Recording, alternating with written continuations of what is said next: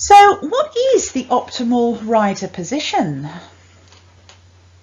There is much debate and it continues. The most efficient, it would appear, for flat work, particularly dressage, is for the rider to be in a standing kneeling position. So don't think of the rider as being seated. I think that's what is wrong with a lot of riding positions, where it's easy to consider that we just have to sit there, when in fact when we're talking about the ridden posture, it should feel more like standing or kneeling. So that if we took the horse away from the rider, they would land on the ground standing up. And the joint alignment for balance is the atlanto-occipital joint, so the region where the head joins onto the spine, the shoulder joint, the hip joint, and the ankle joint. But that's not the whole story. And this divides the body into equal halves in each plane. So if this is the sagittal plane looking from the side, this is the horizontal plane looking from directly above, and this is the frontal plane where we can see from behind or in front. And in each of these planes, each of these joints, atlanto-occipital, shoulder, hip, ankle, have to be aligned so that from front to back there should be as much of the rider's body on one side as there is on the other, symmetrically. And looking from above, those rotations should be neutral so that the hip, one hip is not more protracted than the other, and the same for the shoulders, which are sighted above the pelvis. The rider should not have one shoulder in advance of the other, because this will affect the loading down through and into the saddle. So that the rider has a vertically stacked, mobile spine loading the horse's horizontal bouncing beam. So just imagine that in order for the rider to be stable and balanced, they must be loaded symmetrically in all three planes. They should not be leaning too far forward or back. They should not be rotated through the shoulders, ribs or hips, pelvis, and they should not be leaning left or right. Everything should be centralized. Central, central around the axis, and central.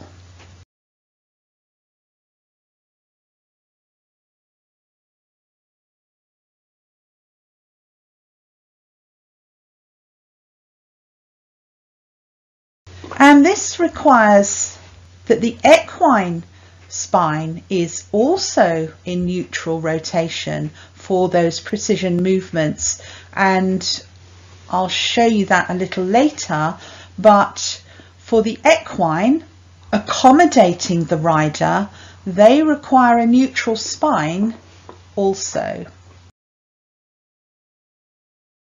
And for skilled riders, they have a closer coupling and tighter synchrony with the horse's movements. And with this, there is a reduction in the variability of the horse's movements. So in other words, a still rider will result in a more still, stable horse. There will be less noise or perturbance in the horse's movement as a result. Consider that more than 50% of the rider in other words their upper body, is precariously unstable. So this is supported, this is not. And the rider is supported by the lower body in the main, whether that's a 3-point seat or a 2-point. And the stirrups will aid whole body stability in all movement planes, we would hope, as long as the ankle is stable. There is added control that can be exerted from the pelvis from above by the torso. So we're not just seated on a horse, there are some important intrinsic control mechanisms at play, both coming from above in this unstable upper body structure and from below from unstable ankles, and both will affect the intrinsic control of the pelvis loaded onto the saddle. The rider weight force can vary with postural positioning, that's fairly self-explanatory. The position of the rider can be aided or inhibited by saddle design, and we'll look at that shortly. And rider posture, skill and stability impacts on vertical wither movement. So there you have it. The rider can readily inhibit the horse's ability to push up vertically.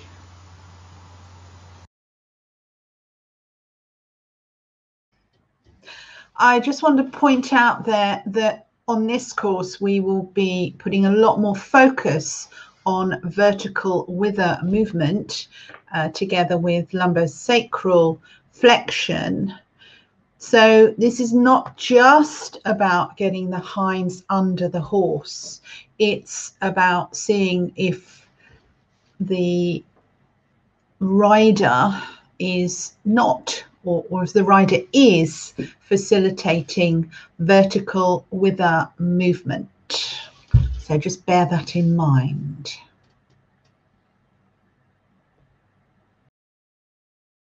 And the more the horse's spine is loaded, the greater will be the spinal extension, and in that posture forelimb retraction will be greater.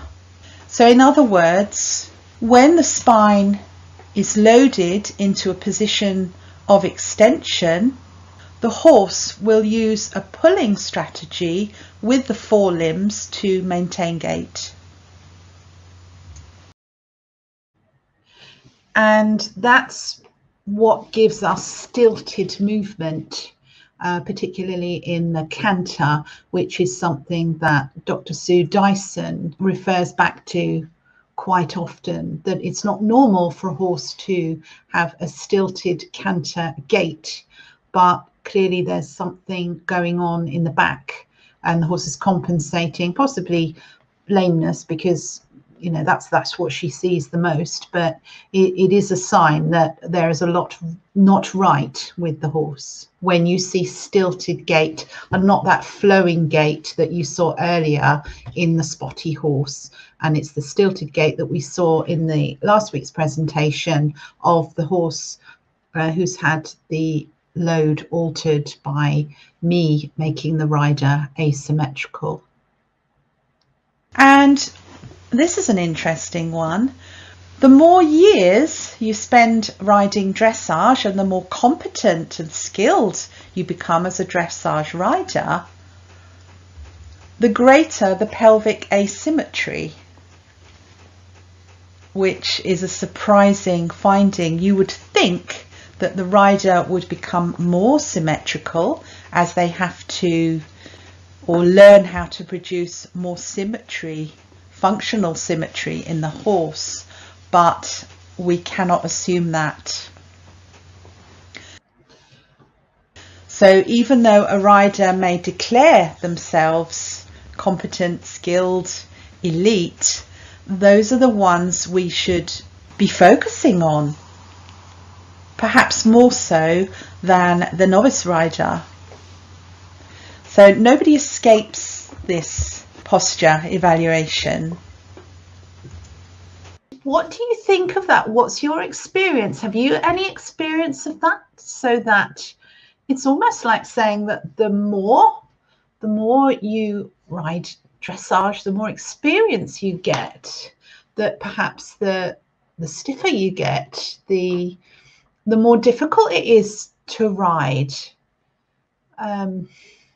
Tricky one. Does anyone agree, disagree? Does that fit with your experience? From a saddle fitter, it's harder to correct dressage riders. That's really interesting. You only get older when you ride many years. Yeah. Yeah, could be age, could be age.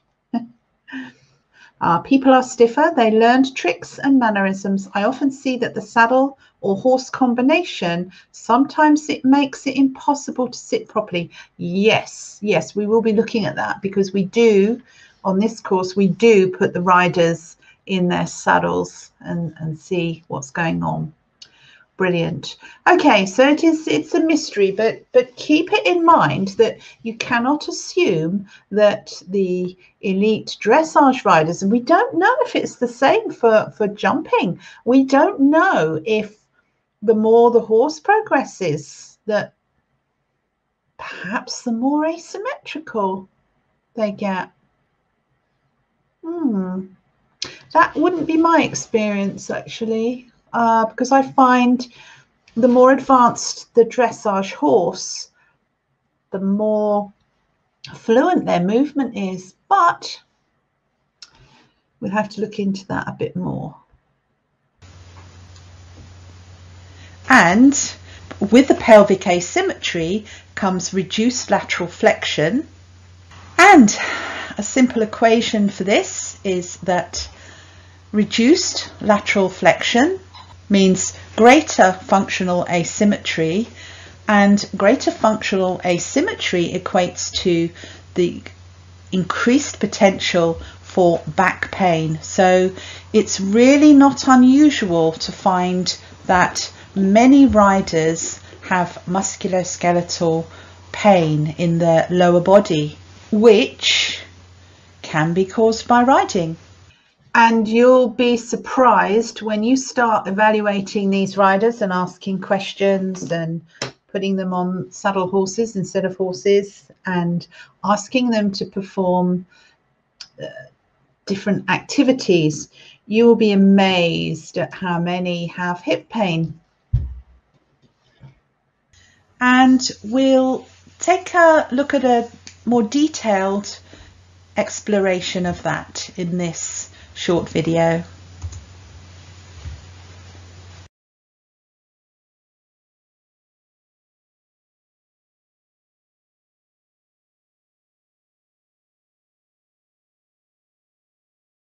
There's a lot of riders, a lot of people have sprained one ankle, for example. Yeah. So they have this, if you look at them moving towards you on a horse, yeah, one ankle will be different to the other. The left ankle looks weaker. It's the one you're also inclined to use the most. So when they're doing rising trot, yeah, so they're collapsing through the ankle and it's not collapsing, yeah, through the arch. Yeah, because humans, we're putting our weight and our force through the balls of our feet in the stirrups, and then coincidentally, the ankle is the first joint of movement. The ankle is fundamental in terms of how the body moves from the ankle upwards. So if there is any lateral deviation of the ankle, all of a sudden that means that you are destined to then rise asymmetrically. Okay, I thought I'd done a little bit of voodoo a couple of weeks ago when I just put a rolled up shim or pad under the femur where the saddles, yeah, never support the rider, yeah, and that corrected the ankle stability. And I need to fix the rotation on your left hip. Sorry, this is the rider with the pad under the femur, so just watch what happens. So just come to walk a moment, and then with your left hip, let's see if you can rotate it a little and see how that feels with the padding. Okay. So rather than bring the right hip back, bring the left one forward. Left one back or forward? Right one forward. No, left one is back. I want the left one forward. Okay, so that needs to come. Because that's your weak one. Yeah. Let's see how we can alter that left side. Now, do you want me to take the right pad off you? Yeah, I'm not as keen on the right. Okay. How does that feel? Yeah, I feel even now. Feel even? Wow. Okay. How do your ankles feel now that I've padded the left? Yeah. Do you think we've quietened them down? Yeah. I think so too. But it completely resolved that issue. So just really getting the others to definitely make a point of looking at ankles. Oh, yeah. The ankle, there's various laws which Einstein and various people have kind of talked about, but equal and opposite reactions. Yeah. So the ankle is, as I say, you're pushing off the stirrups, which then is the first angle or the first joint of movement, and how it compresses and takes up the weight of the rider. Now, that equally also happens up at the femur as well. So you've got the two ends of the pelvis and the ankle are the two most important areas. Now, I generally kind of go, well, the ankle is more important than the femur, because there's the femur and everything is really complex. And that's when you're talking about femurs, and femur angles, you're then also got to talk about pelvis shapes, and then you've got to, if you're talking about pelvis shapes, you've got to talk about lumbar back, the lower back structure in terms of lordotic or kyphotic position. You then got to talk about a little advanced for us. No. This is what I mean. It gets lovely and complex, but because everything knocks onto each other. So, for example, just bringing it back, you can see on the picture onto the right how the pelvis has dropped on one side. Now, what's going to happen at the ankle is the ankle's going to collapse, and it's going to then become more unstable. So, by correcting the hip, you're then going to correct the ankle lower down. So what you did in that saddle is spot on. When we put both supports in, I really didn't think I needed this side. Okay. So this side feels just normal now. It right. feels natural. Yes. So with that, and that then helped me to push my left hip that instant bit because I had more contact. Right. So the support of the saddle underneath allowed me to do that little change. Okay, so padding you helped you to rotate your hip. Yeah. Wow, that's really good. And then having the padding under the thigh stabilised your foot, your ankle. Definitely. Okay, so you've won a piece of padding. And then equally, you would also then correct the ankle to correct the hip. So you could do then vice versa. So it's not just as simple as sitting in a saddle and giving the rider a comfy saddle, because I find that if you give them comfort, they settle into their own compensations and asymmetry. I've got a couple of questions here. Lots of long riding boots limit ankle flexibility. Maybe we're not so much looking for flexibility. The difficulty is the optimum position to put the foot into, because ultimately you want the foot horizontal. There is an argument to be had because humans, especially in Western culture, we are not as flexible as we should be. Okay. So in Western culture, we sit quite a lot, but we sit in a very comfortable chair position, which means that when we sit down in a chair, our head and our hips and our pelvis are in vertical alignment, but our feet and our ankles are pushed forward.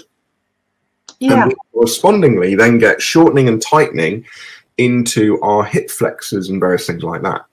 Now, when we do bring our feet into alignment, such as when we're riding properly, head, hip and heel are in vertical alignment, you will find a lot of people complain because they don't have natural flexibility into the hip flexors.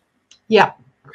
So, and that's because of Western culture, because we're so used to sitting in normal chairs, or theoretically normal chairs, that we don't have natural flexibility onto our hips. Now, the problem is then if you bring the hip or bring the ankle into vertical alignment, if they have a shortening into their anterior muscles, which are the quads and the psoas and various things like that, they will then anteriorly rotate the pelvis, which will then make the rider feel like they're leaning forward and make them feel insecure. Yeah. So you've then got this problem because of, and it's not a problem because of the structure, it is a problem because of the lack of flexibility. So to summarize the situation up to this point, I think we can all agree that a stable rider is a good thing, and that achieving this three-dimensional stability and balance is very challenging for the rider, and even challenging for the more skilled riders because of this tendency to acquire asymmetry the more they ride, or certainly the more they ride flat work. This is not about skill. This is about posture. Good. That's left, right, loose, loose. That's really good. Keep that. Whatever you're doing, keep that. Excellent.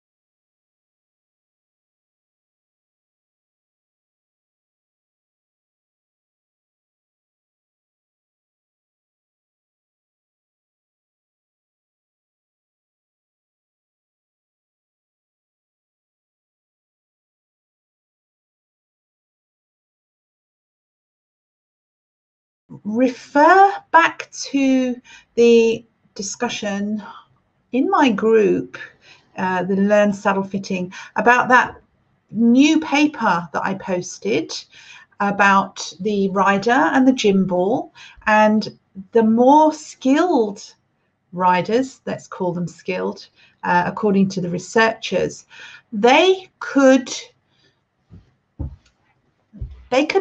not so much balance on the gym ball, but they were more flexible. They had more mobile pelvises on that gym ball compared with the much lesser skilled riders. So this does relate to the discussion points that were just had in that video. In the Western world, we have much less flexible, less mobile hips than, for example, in India. And, you know, it's a real problem because we're seated, we slouch, our postures, we've got cars, and riders don't often work on themselves to be able to ride.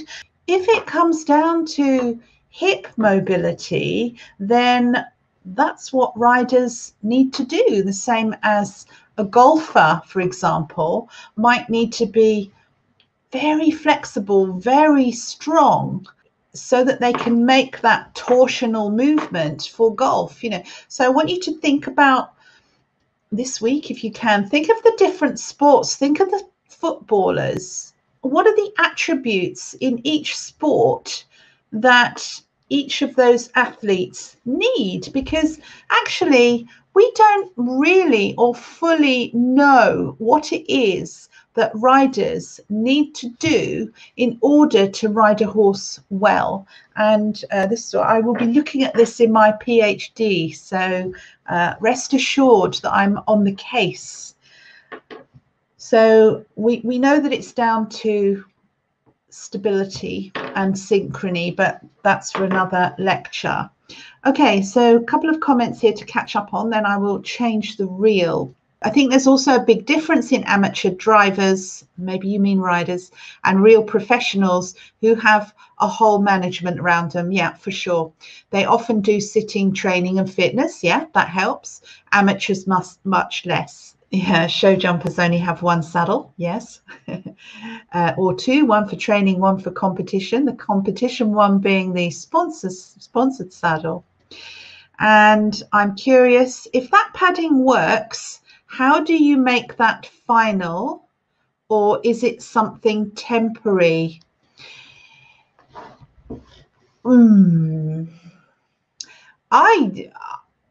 I think if the rider needs it and they feel really comfortable, then it's not temporary. It's another piece of support that can go in that saddle.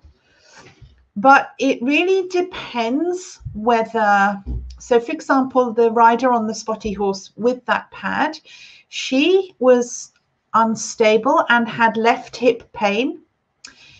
And I needed her to correct her rotation.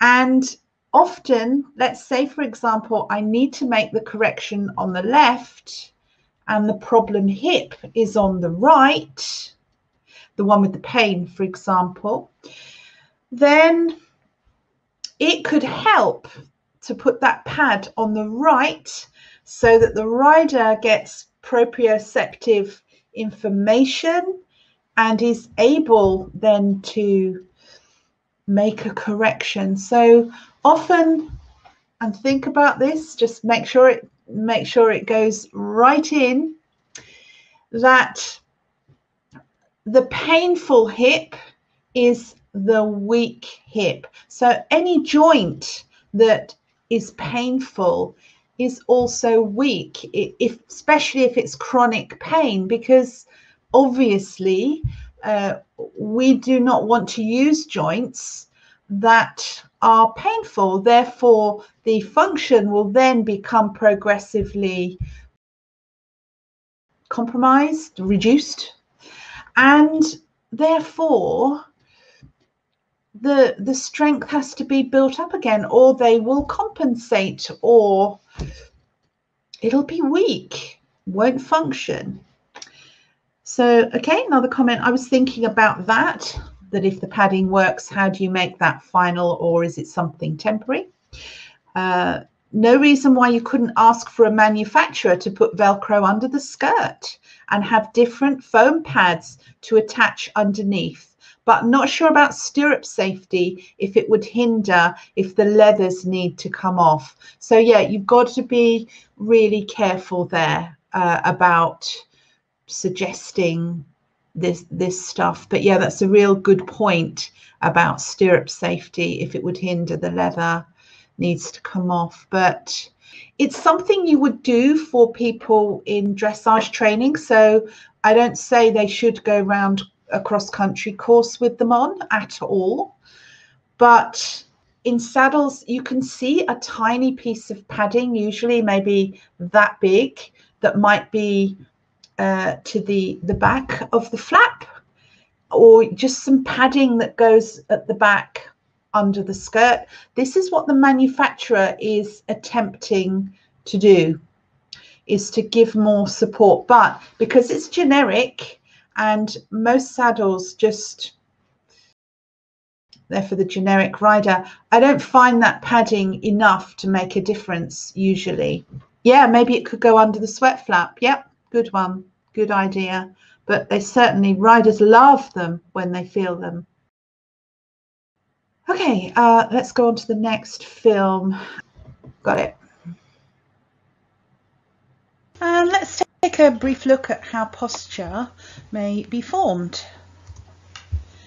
The stance adopted represents its biomechanically organised balance response to forces of gravity. And core strength can be a large part of that. Intrinsic lumbopelvic support is provided by the neuromyofascial system as neuromotor control. So there's more at play here than just the muscles, their tendons, the bones, the levers made. There is an important neurological element to the control of this stability. And this will dictate how the body is held as posture. It will impact on saddle fit. So for example, if we look here, this horse has more rib cage prominent on the left side compared with the right, where the vertebrae have rotated towards. So it's easy to see how this would make saddle fitting more of a challenge. It reflects the quality of the balance of muscle development, tone and condition. So all of this is happening because of the forces of gravity, and it's our neuromyofascial system that has to counteract this and get the body into position for the tasks that we undertake on a daily basis. How much work those muscles have to do will dictate how those muscles are developed, toned and conditioned. Chronic muscle contractures distort the skeletal framework into a base that is either too wide, too narrow, too short, or long. So given that muscles crossing joints and forming levers are participating in work or effort, if they become dysfunctional by not being able to switch off, so contracted rather than contracting and relaxing as normal function, then this can affect not just the area that's affected, but the overall base of support. As a result of restriction or strain, and then preventing adoption of a comfortable neutral stance. And these images here are an example of a rider seated on a saddle stand and just merely being asked to abduct a thigh, one then the other.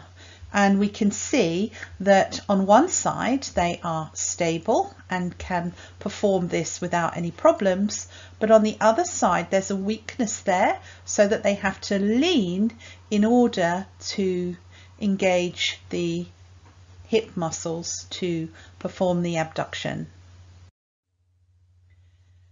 And it's possible to see load if you know what you're looking for, and it's the organisation of the body against the forces of gravity.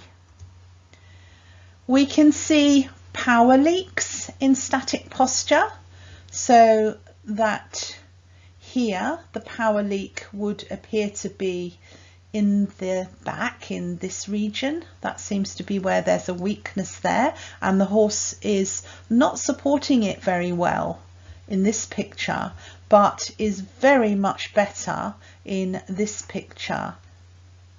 Incidentally, this was a horse that I treated, and this was the before picture and this is the after picture. So thinking in terms of the neuromyofascial system and optimizing it, and this is the result.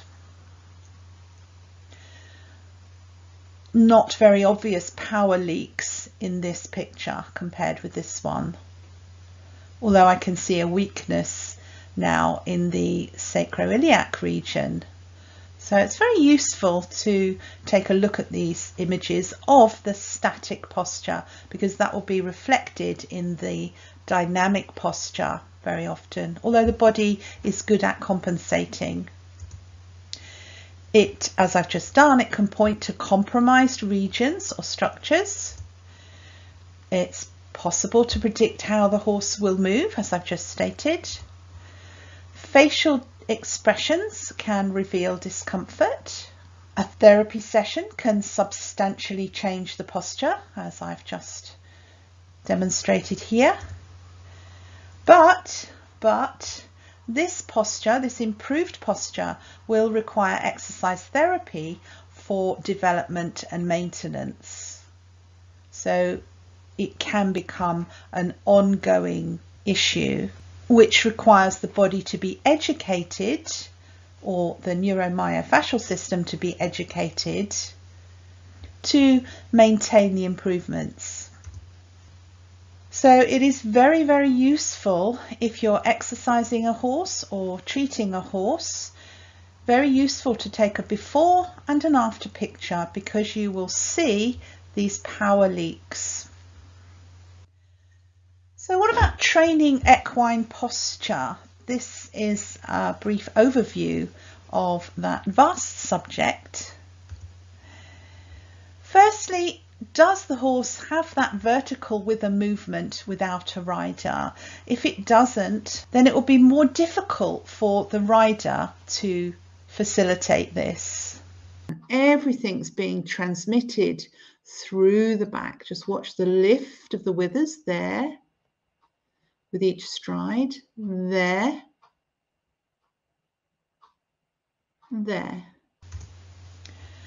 The training and loading history is meticulously etched in the muscle tone, condition and balance. And what that means is that virtually every movement or activity program that the horse is engaged in, or the human, that will be reflected in the development of the muscles, how well toned those muscles are or not, and the balance of that musculature. Because, for example, if a horse is pulling itself along, there will be more development in the triceps. These will become overdeveloped potentially and often reactive, whereas this hypertonicity may not be seen in the pelvic musculature or the extensors. So if the horse has the imbalance of using the front end more, disproportionately more than using the back end, then there will be differences in tone and the muscle development. And the end result is the integrity of the static and dynamic posture. Is it fit for purpose? Conditioning training is posture training. So depending on the types of activities the horse will be engaged in for the conditioning, that will determine the quality of the posture, or the quality of the efficiency, biomechanical, biophysical efficiency of the posture. No restrictions, good crossover there, which is not excessive, full awareness of his body and fully prepared to use his whole body. So a trainer needs to be mindful of exactly which body tissues and structures are being trained when they are directing activities. And resistant horses should not be punished for expressing their discomfort, because it may be a postural issue or weakness which they just can't help. So they require careful monitoring and rigorous support to return them to full compliance with the conditioning process.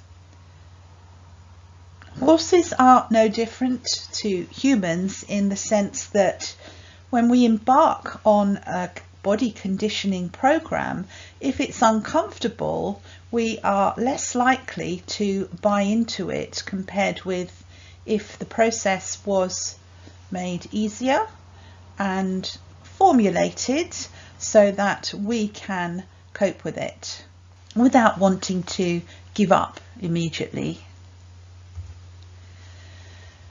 Can the asymmetrical rider effectively train a horse to ambidexterity?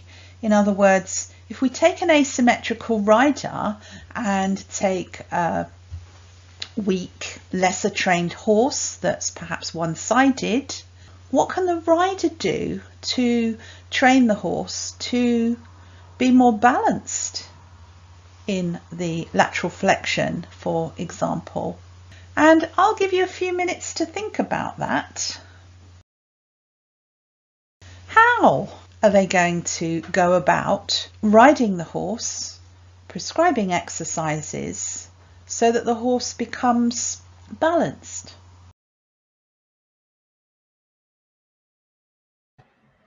What do you think? Because apparently these dressage riders get more and more asymmetrical. So how does the asymmetrical rider train the horse to be symmetrical? Any ideas? Anyone?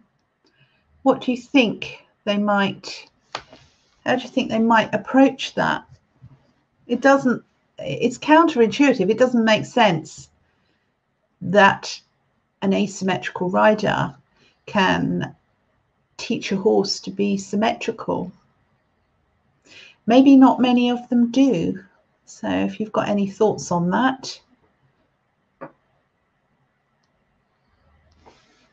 Aha, we have something here.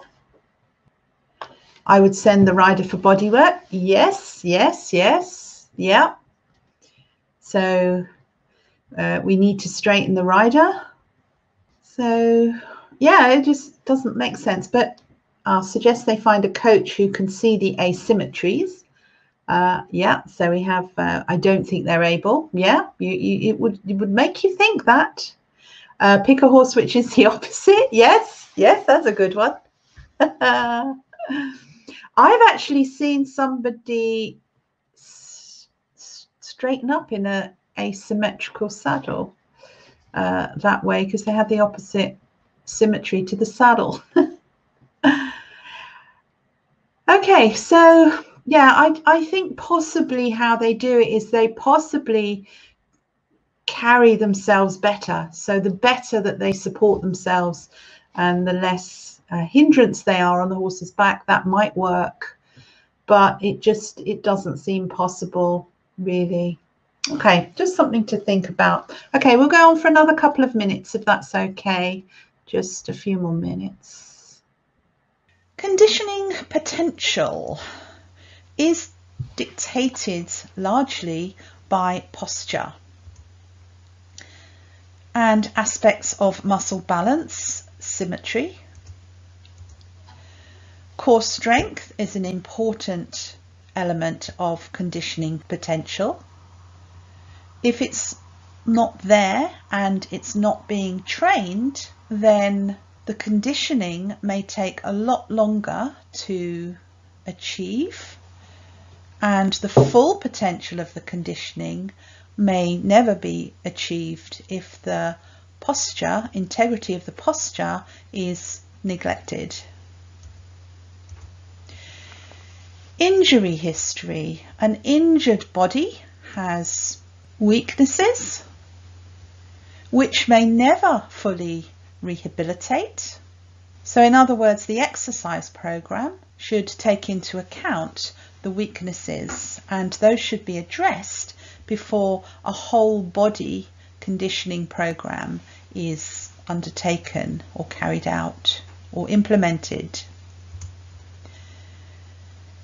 Discomfort, pain and restriction levels will negatively impact on conditioning potential. In the same way that injury will create weaknesses, pain will prevent the individual from full participation so as to guard and protect their vulnerable, painful or restricted regions.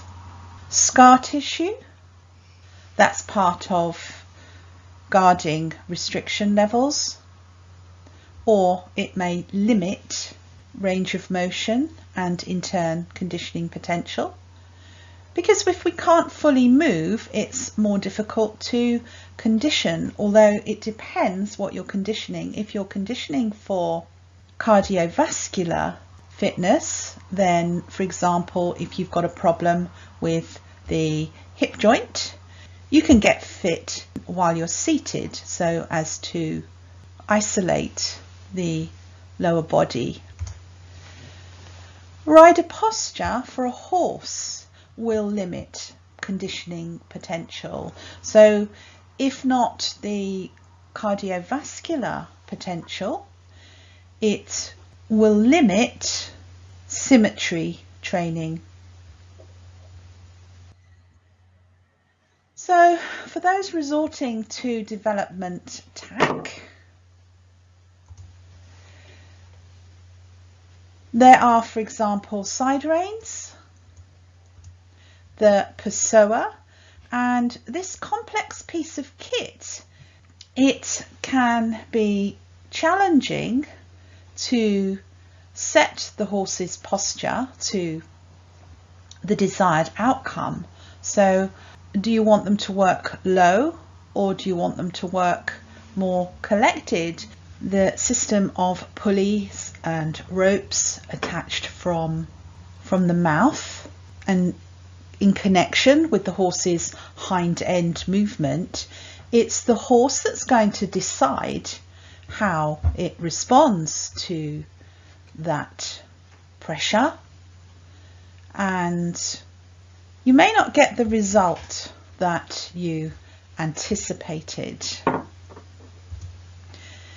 Equiame, that's a system which attaches from the bit to behind the withers and back round to the other side of the bit, so without the hind end involvement, but again it relies on being attached in some way to the mouth or the head, and the horse has to avoid discomfort to bring about the desired shape, because it is only a shape. If the horse is not using its body or using its back and using the thoracic sling system and pushing up, then results will be limited. Draw reins, which are fitted from the girth to the mouth and back to the rider's hands. Again, the restriction will hold the head in a certain position and the horse has to avoid discomfort to make the shape or posture that the rider desires. Or many of them are used for control, so fixing the front end with the threat that if the horse moves out of the desired gait, it will be punished, it will be restricted, so potentially won't even try. Resistance bands behind quarters, they seem to be picking up a lot of popularity at the moment. I have seen too many of them working in these, which cause the lumbosacral joint to hyperflex. And instead of being used for several minutes or several repetitions, they are being used for the entire exercise session. So that's similar to attending an exercise class and just doing sit-ups for 45 minutes or so. Counterproductive And again, when you start exercising the horse out of the usual or normal for the horse range of motion, which is usually restricted if the riders are resorting to this tack, so the horse will become fatigued more quickly. The horse may compensate as a result of having to use weak muscles. Figure of 8 bandage, which I am a big fan of because they are not restrictive if they are fitted as they were intended. And that is fitted in a figure of 8 from the centre of the back, around the hind end, back up to the mid back, and around the front end, around where the point of shoulders are. So it has to be fitted between the hock and the dock because you need to avoid it getting caught up under the horse's tail and alarming it. And attaching tack or a lunge line directly onto the bit, that is a form of development tack because again you're attempting to influence the horse's head to influence their dynamic posture. Another piece of development tack, not always development though, is a rider. If their own posture is poor, then that will reflect on the horse's posture. Again, compensations coming in, and takes us back to the question of, can an asymmetrical rider train a horse to be symmetrical? No development tack. As a result, with that freedom of movement, it's much easier for the horse to become rotationally neutral through the spine and have the rib cage central. When they have the choice about how they utilize their posture, they can become more stable more quickly. And no development tack would be the equivalent of a non-coercive rider that is symmetrical in their own posture. So we have to think about the use of these items, products, and ensure that the training program is not toxic to postural development. Okay, so as you can tell, I'm not a fan of development tack at all. So really, I can only say, sorry if I upset one or two of you, but if you're having to resort to development tack, then you shouldn't be training a horse at all. Okay, do you use taping? No, that's, if any product is used in the wrong hands, then it's either not going to be effective or it's going to be harmful. I think they're specialized products, therefore they belong with specialized people who've had specialized training. Okay, so yes, a lot of riders just shout out, it's the horse or the saddle that's the problem. Yeah, the riders will not and are not normally encouraged to look to themselves to have their posture individually assessed, and this is why you're here. Horses are always compensating, which may cause injuries in the long run. Yeah, so many horses, unfortunately, they have a very short lifespan if they're in competition usually. So yeah, that's the issue there. So, but anyway, we're going to change that.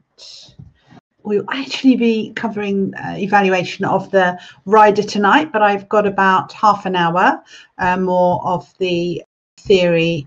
I'm going to do a bit about conditioning now. Off we go. there is a formula for these stages, and they would begin with promoting symmetry, then suppleness, and then strengthening, followed by stamina, then inputting the skill, and only then, when you have all these as a firm foundation, then you can work on the speed. And the speed, I don't mean that they would necessarily go faster, but speed could also be technique of whatever discipline the horse is engaged in. And this is applicable for people too, so that when we're working on the rider, we are making recommendations when we've evaluated them about their symmetry and their suppleness and their strength. We don't necessarily work on or comment on these elements. And of course, this all has to be formulated in the conditioning program with frequency of the activity that we've chosen, or activities, the intensity of that activity, and how long the horse or rider is going to participate in it. It's not just a question of how many poles we're going to put down. Exercise prescription is a specialized subject in order to get the desired result and for the horse or the person to remain safe and injury-free throughout the process. So when we carry out a postural assessment and it's followed up with body work to address the issues that we found in our assessment, that would constitute the symmetry element of this process. Assessing the normal range of motion would constitute suppleness. And it makes sense that we address the asymmetry, because if we don't, it will impact on achieving normal range of motion. Then when we assess the core strength capability, that's the strength element.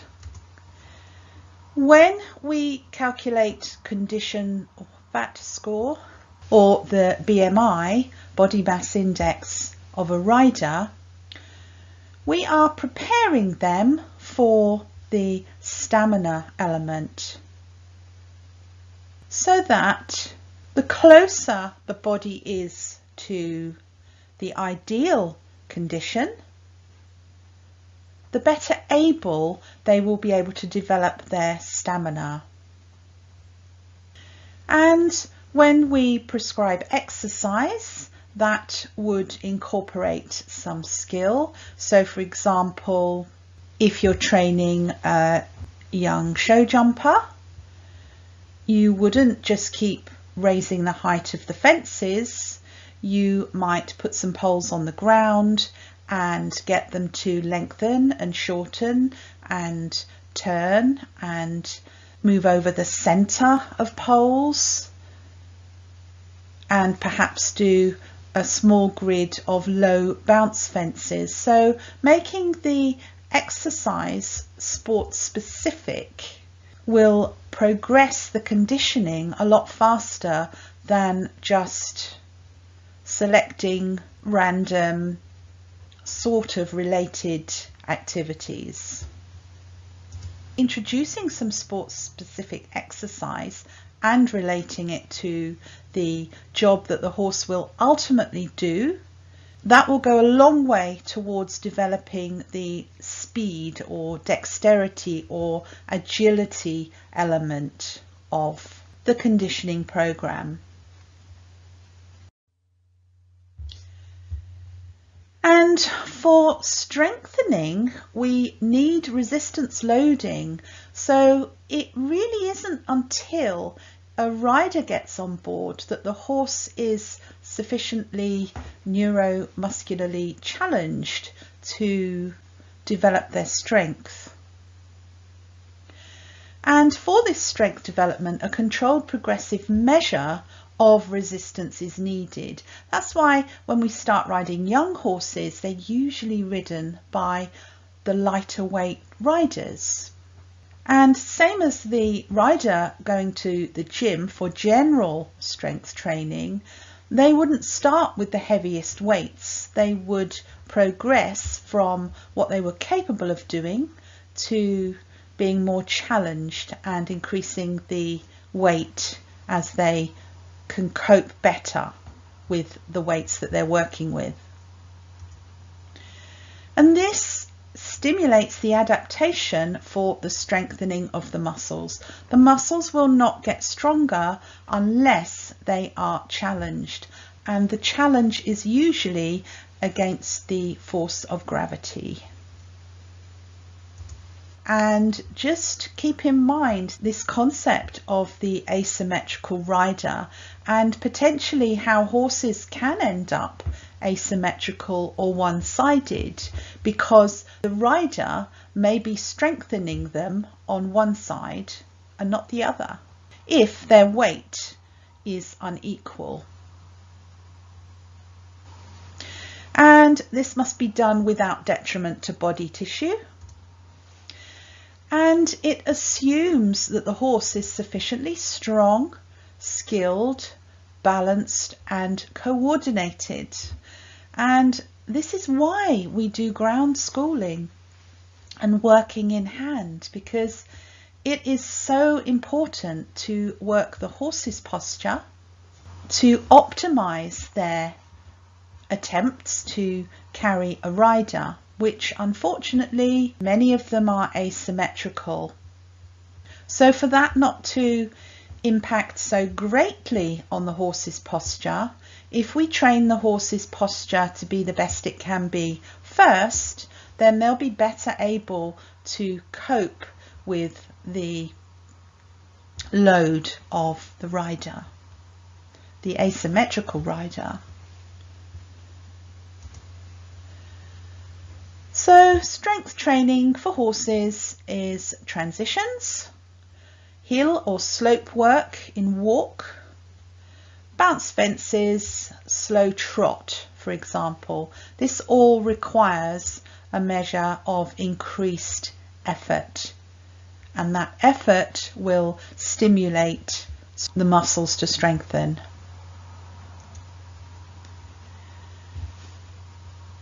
And as I stated before, the moving horse seeks to balance the load from the ground upwards, underneath the saddle and the rider. So for example, if this horse was being ridden by this rider in something like this position predominantly, then you can see how they would develop the muscles. They would be receiving the resistance training to build up the muscles on this side against the forces exerted upon it.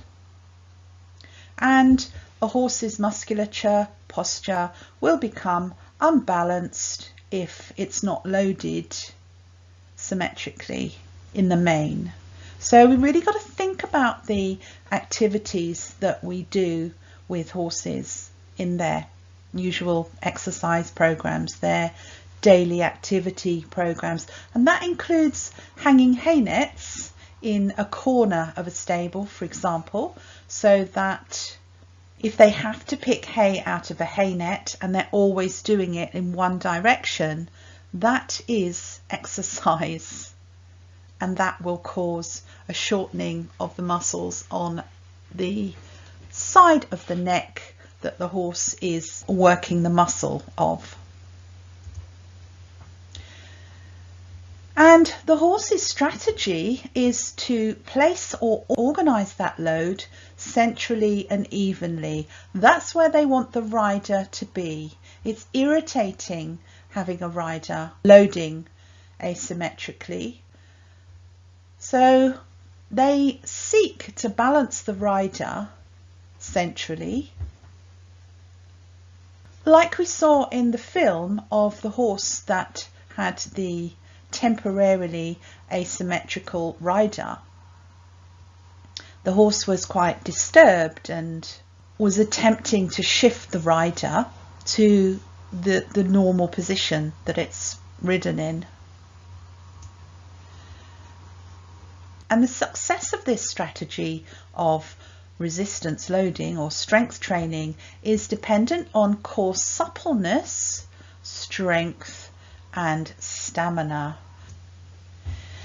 For the horse, it requires saddle comfort and a high level and consistency of rider stability and skill. So an uncomfortable saddle will cause the horse to potentially hollow or extend their back against the uncomfortable pressure, and they may well do the same with a rider that makes them uncomfortable. But what I typically see is a blocking of this wither movement, a blocking of the back movement, and that has a negative impact on the gait and in turn is likely to increase injury of the vulnerable structures of the lower limbs.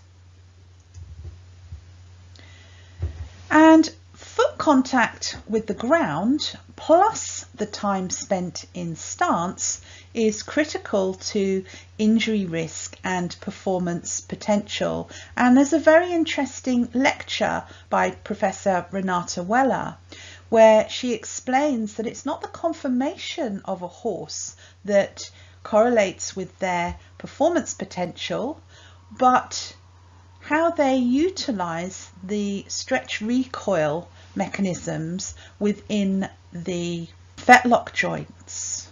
So I can give you the link to that lecture because it is fascinating. So this would suggest that it's better to work the horse without the rider, or without the unskilled rider at least, and work on their foot placement, work on their agility, work on their proprioception. That's an important part of the exercise prescription, rather than just developing the top line. We need to develop how they dynamically support that top line with their limbs in precision performance work.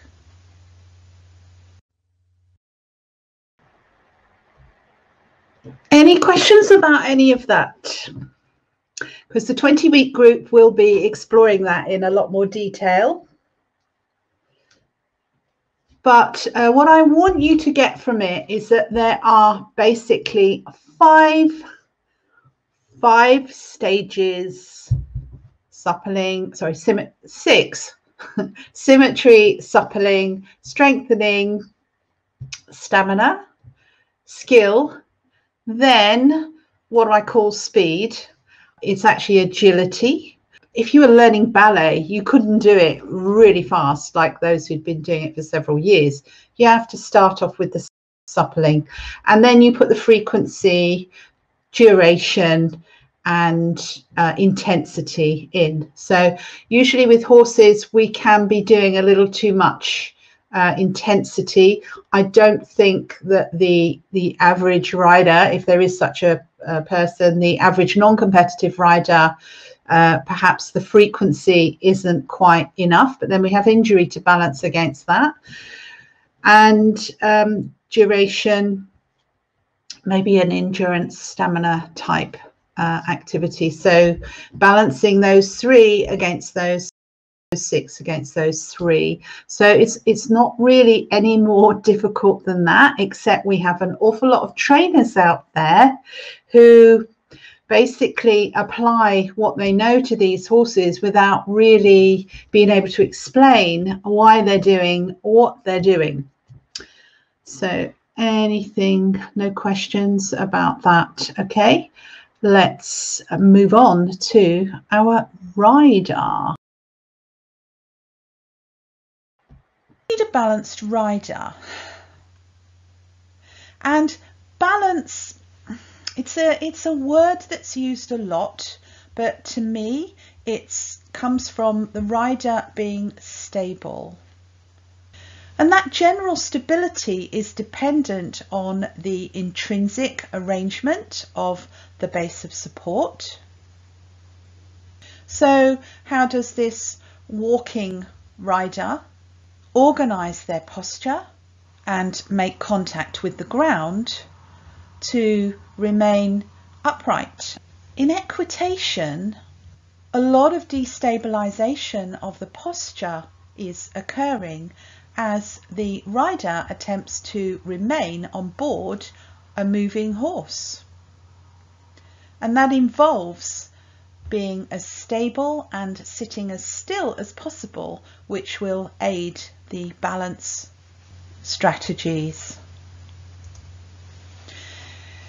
And to do this, riders tend to use their vision, so that the elite riders are more reliant on coordinated tactility or feel compared with novice riders. And what that means is that the more practice, the more experience, the more competent that the rider becomes, the less reliant they are on vision for balance. And if we refer to the homunculus model of motor and sensory structures in the body, we can see that this is sensory, and a lot of the brain is involved with touch, sensations in the hands, and for the motor connection area of the brain, motor control of the hands takes up even more brain space. And this is why we often get new riders whose default is to rely on their hands and the reins for their balance and stability. They can't help it. Because in evolution terms, the rider is not fully physically prepared to balance on a moving object via the pelvis and the thighs and then communicate with the horse.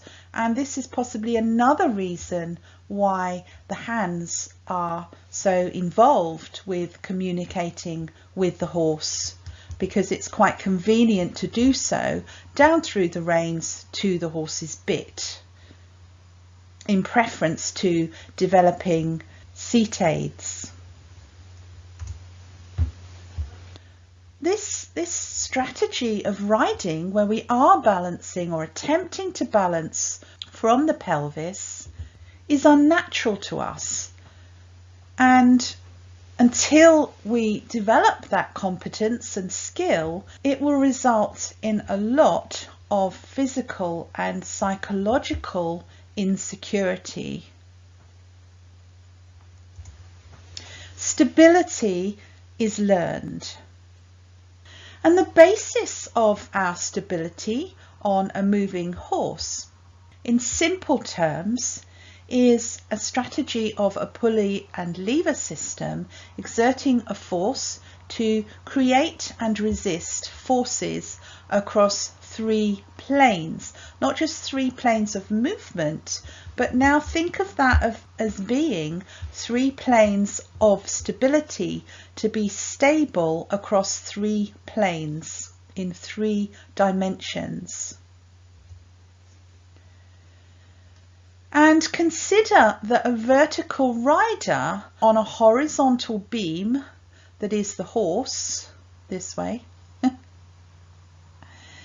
needs horizontal plane stability. They need rotational stability to balance on a horizontal contact surface, which requires functional symmetry. So let's see what we can now do to evaluate for potential weaknesses in the rider's stability, with a view to ultimately having that addressed. So the first thing we must do is notate the history, and not all riders are comfortable with sharing their injury history or their daily activities, routines, etc.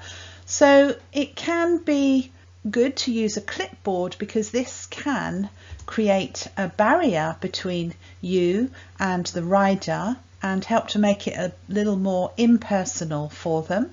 And you can also look down and write and focus on the clipboard more than having a hard focus on the rider's body. So that can help to make the experience more comfortable for the rider. And you must risk assess before you perform your tests, and that's been covered. Make sure you're fully conversant with how to carry out a risk assessment. You must keep your rider, the horse, yourself as safe as possible whenever you are around them. If it's not possible to be safe, then you cannot carry out the tests. And it's important to explain the tests so that the rider is comfortable with giving their consent for them. So very often what I'll do is, for example, in a leg squat, I will do that test myself so that the rider knows what's expected of them, what they're going to be asked to do, and they can then decide whether or not they're happy doing that. Because they don't know what postural testing involves. And most of us are self-conscious, and having somebody look at your body in close proximity is disconcerting. We can use weight scales and look at the loading. So this example, there's 34.8 kilos on one scale and 35.9 on the other. This means that this rider's got very good balance to around a kilo being loaded down each limb. But if you suddenly produce some scales, it can make many riders panic. So it's important to explain that this is not a mandatory part of the process, and they should only do this if they're comfortable in doing it. So again, nip on the scales yourself, and if you're not prepared to do that yourself, don't expect the rider to do it. But we can get a lot of information from how the rider loads or their loading preferences of their body, but they're not essential because we can collect similar information as we progress through the tests that are just as meaningful. We can have the rider walk away and walk back, so ask them to walk away for say 10 steps and back again, and that will give us some information about their balance and coordination from side to side. So for example, this rider tends to be weak on this left side so that they are leaning as they move away, and we will see this rider walking in a film later. Also, you can look at the base of support. You can look at how they use their joints, how much stability is there in their waist, for example, the coupling between the rib cage and the pelvis. So just the simple act of asking them to walk away and walk back in a jacket or t-shirt which is marked with these lines, very, very useful. Very obvious to see those postural weaknesses with this. And we will look at the static alignment so that when they have come back to halt and they're standing in front of you, then you would look at their posture from behind. So again, we can see that this rider's also leaning to the left, and there's a problem with the base here. And it's important to be able to determine how their rib cage is centered or not over their pelvis. So you can see this one, this is good centering here. This is not good centering because there is some tilt there. So we look from the side, we look from behind. You can look from the front, but you'll get as much information from behind. And also you would look for the gap made at the waist between the elbow and the rib cage, and see if one side there's more daylight showing through there compared with the other. This would indicate some rotation in the upper body. Again, is the rib cage central, very important. And we can ask them to walk backwards for proprioception, see how they cope with that. How brave are they? Moving around backwards without the vision in their environment and on the ground surface. It really does vary between riders. And we can place them against a wall and look at their rotations. This is a very useful way of assessing the rider, because when you place them against a wall, the rotations will be fairly obvious, but the wall has to be fairly flat and preferably without a board at the bottom, although at this stage we are looking more for upper body rotations. So shoulder, ribs and pelvis. When these rotations are addressed, there can be some very powerful results in terms of the rider being able to influence the horse's push up.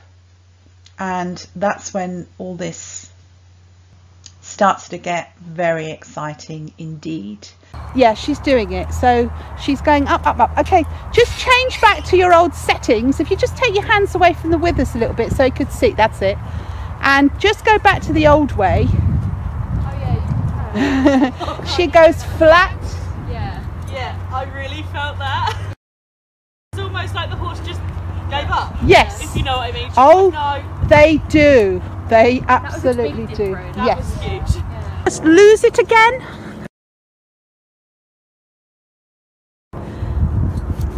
You can almost see her going, oh. You can feel her just go, no. Okay.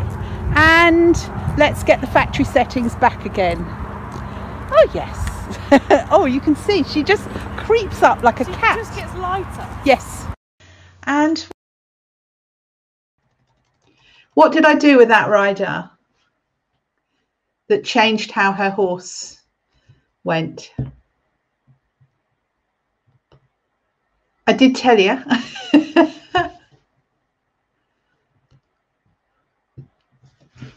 Oh, we've got an answer.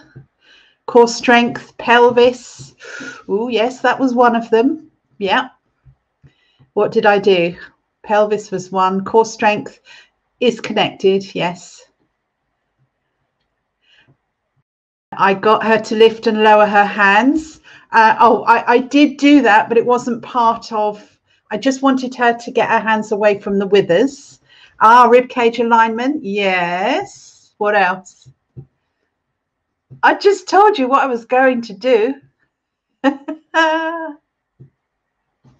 Okay. Oh, we got somebody in the 5-week group. Shoulder, ribs and pelvis. Yay! Go to the top of the class. Well done. So all I did was exactly what I was doing. In the slide, I just explained to you where I would put them against a wall and assess for the rotations. You can see the shoulder, the rib cage or the waist, and the pelvis. And which plane, if I was altering them or correcting them, Which plane was I working in? That was I correcting? Which movement plane? Was it the frontal? Was it the horizontal, or was it the sagittal plane? So if sagittal plane is from the side, which is your usual shoulder, hip, heel that you get squawked at for not having yourself in line. If the frontal plane is looking at the rider from the front or the back. What's the other plane? Okay, it's horizontal. Oh, hang on, I've got an answer here.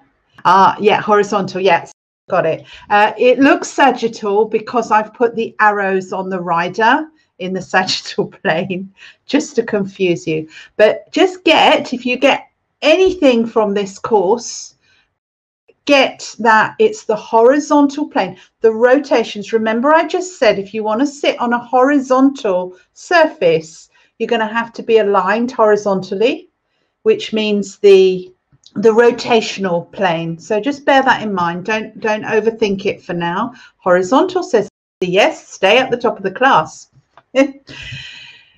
So that's the magic of these techniques. Riders will never, unless they've been to me first, they will never have been told to adjust their shoulder backwards. They will never have been told to plant the rib cage or to alter the position slightly of the rib cage. They will never have been told to just when I say put the pelvis in neutral position, that's from front to back. But in neutral rotation, it's which one is protracted, which one is clockwise, anti-clockwise, as in a circle.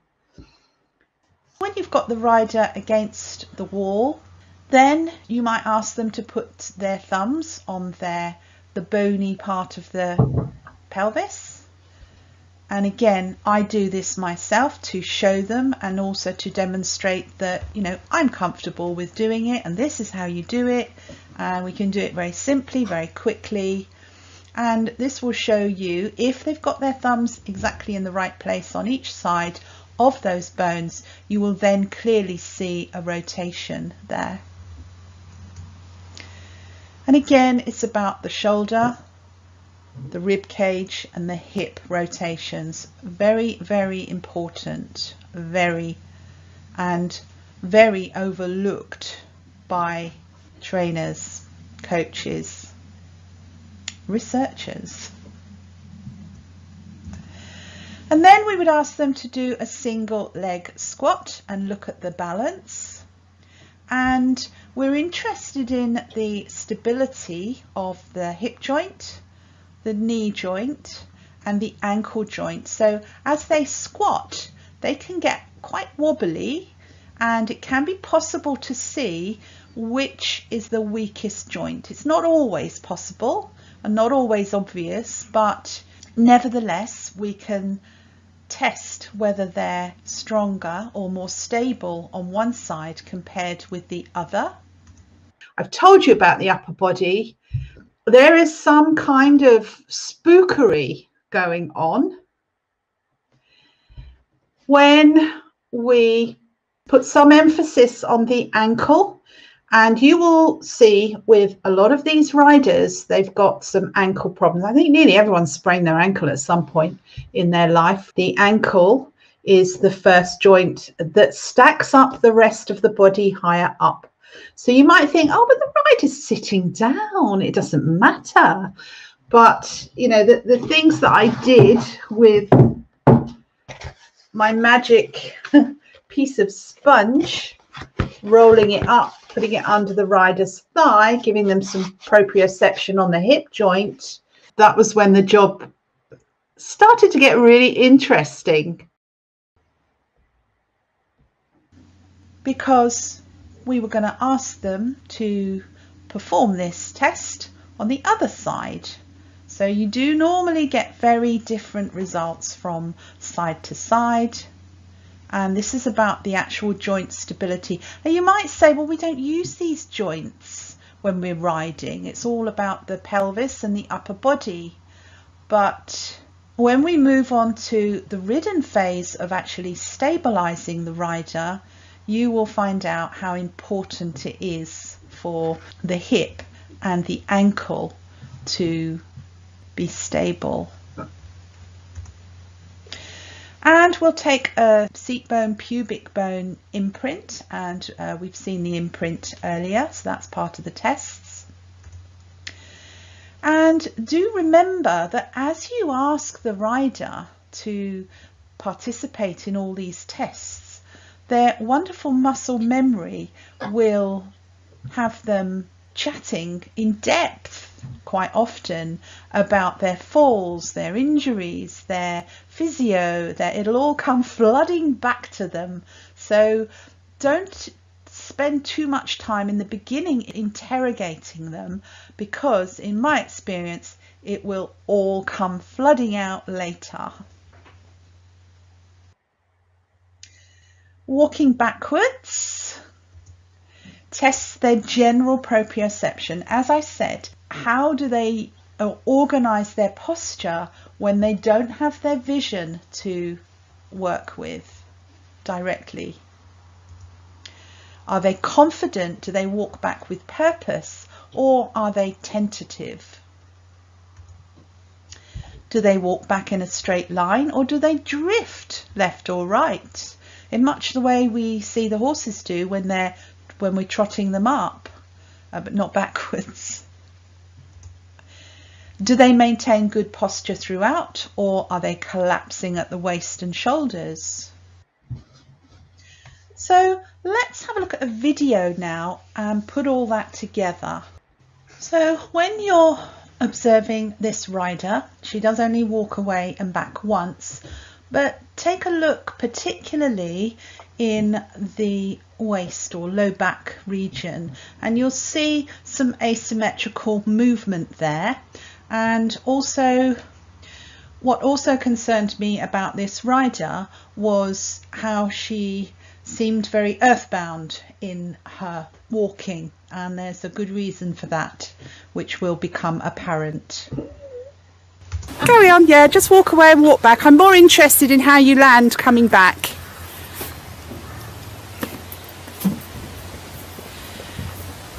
And stop there.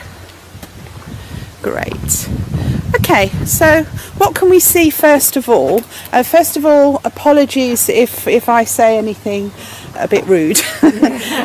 We're just purely putting magnifying glasses on you. It helps me, so yeah, that's fine. Okay. Right, so the first thing we can see is that she tends to land quite pigeon-toed. Yeah. Okay. And the next thing, I won't put your face in this. So let's go to the shoulders. So pretty good shoulders. Straight, yeah, but the right one, you can see it's a bit more protracted. Yes. Yeah. Gaps in the arm. I've got one on her left. Yeah, can you see that? Oh yeah. But she looks very secure, shoulder and ribs. But if you look towards her pelvis, she tends to be over the knee. You see her loading is more to her toes than... Yeah, this would be interesting for us against a wall to see her there. So let's have a look at the back. The top half is impressive, and you say it should be for a young person, but I'm a little concerned. If you actually look at her left foot, Yes. that is... Yeah. Okay, so I'm very interested as to what's happened perhaps to her in a past life. She is actually standing on a strip between concrete there, but I don't think it affected her much. I don't think it exaggerated her left foot position, so just ignore. I didn't want her to walk on, and I didn't want to alert her. I just took her as she landed, and she decided to stand on the divider. So let's keep going. Injuries. Sprained ankle. Okay, so how long ago was that? 5 years ago. 5 years. Okay, are you aware that it's causing some asymmetry? Probably not. Can I ask how old you are? I'm 17. She's 17. And she's... I've got hypermobile ligaments and joints. She's as hypermobile, well. so that possibly is a reason that she's not completely symmetrical. But I would definitely refer her to get this fixed, because the 17-year-olds today are expected to live to 100. But I'm concerned because you have to be symmetrical to get there. You're a horse rider, so that's an issue. Upper body, great, but that's an issue, and I think that's affecting how you perhaps push off, or you're weak in your left side. Definitely asymmetry through the stirrups. Yeah. You probably ride better without them. Not that you've probably tried. Right, okay. I just want you to note there that I did get her consent because I said to her in the beginning, is it okay if I'm a bit rude? So I prepared her for that, because you can't take a minor, or anyone really, but especially a minor, a 17-year-old girl, and start ripping into them about their body. So you must find something good about their posture first. You cannot just give bad news all the way and then basically tell them that you're wondering why they're not in a wheelchair. So don't do that. You must balance your argument, play down the asymmetry, and if the parent is, or call it asymmetry rather than your technical terms, but if the parent is there, then you would have more of a discussion with the parent than the minor. I've got some comments here. In Bowen therapy, it's the ankle, the beginning of a lot of problems. Yes, you could see from that rider. And another comment, I spent half a day with a chiropodist, human, and he said half the foot pain he gets is because they're loading wrong on their feet. You're going to see very few people now with matching ankles. 2 clients this week didn't have any strength in one leg from the hip and didn't realize. Yep. And I broke the head off my fibula. After that, I have asymmetry problems. Yeah. And ankle problems on that side. Also, my hip is twisted. Yeah, possibly because of the ankle. And another comment, agreed, the ankle is not ever thought about for riders, but so important. I had a coach who started at the ankle and worked up. I was thankful to have her. So, yeah, this business about heels down, it's for some people, it's just not going to work, because they're going to look different on one side compared with the other if they've got one ankle problem. So let's go on if there's no questions. And here's another example of a rider. And the top is a bit baggy, but again, she has some asymmetry in the lumbar region, which you can see in the front.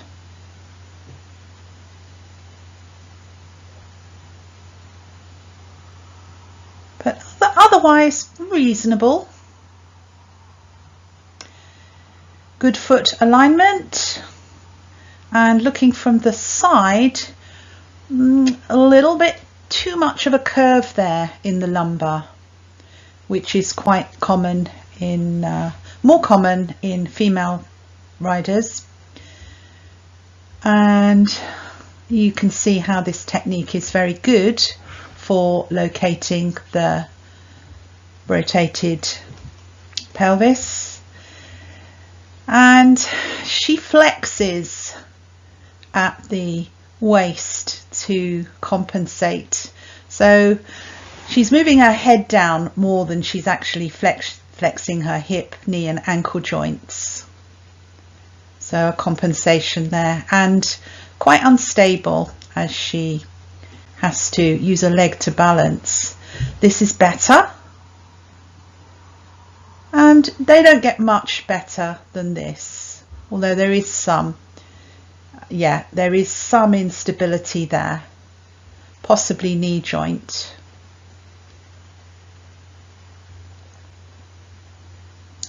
And here's our young rider, and you can see she just lacks general core strength. So she's a little less stable than the adult riders, and you can see this asymmetry in the alignment, but she fits very well into her pelvis. Here we can see some leaning, and yeah, there's asymmetry there. I can see something already. Left hip.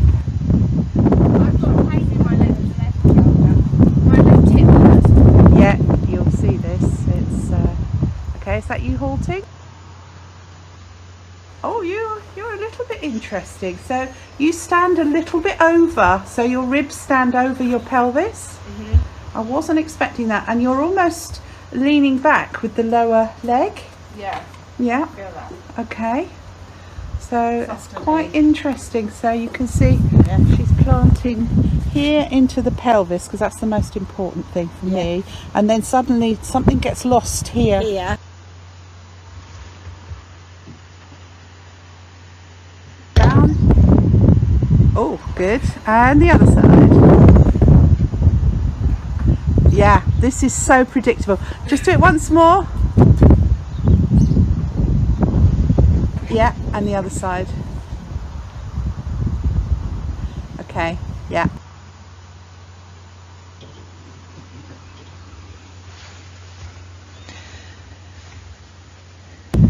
Yeah, you're rotated forward on the left.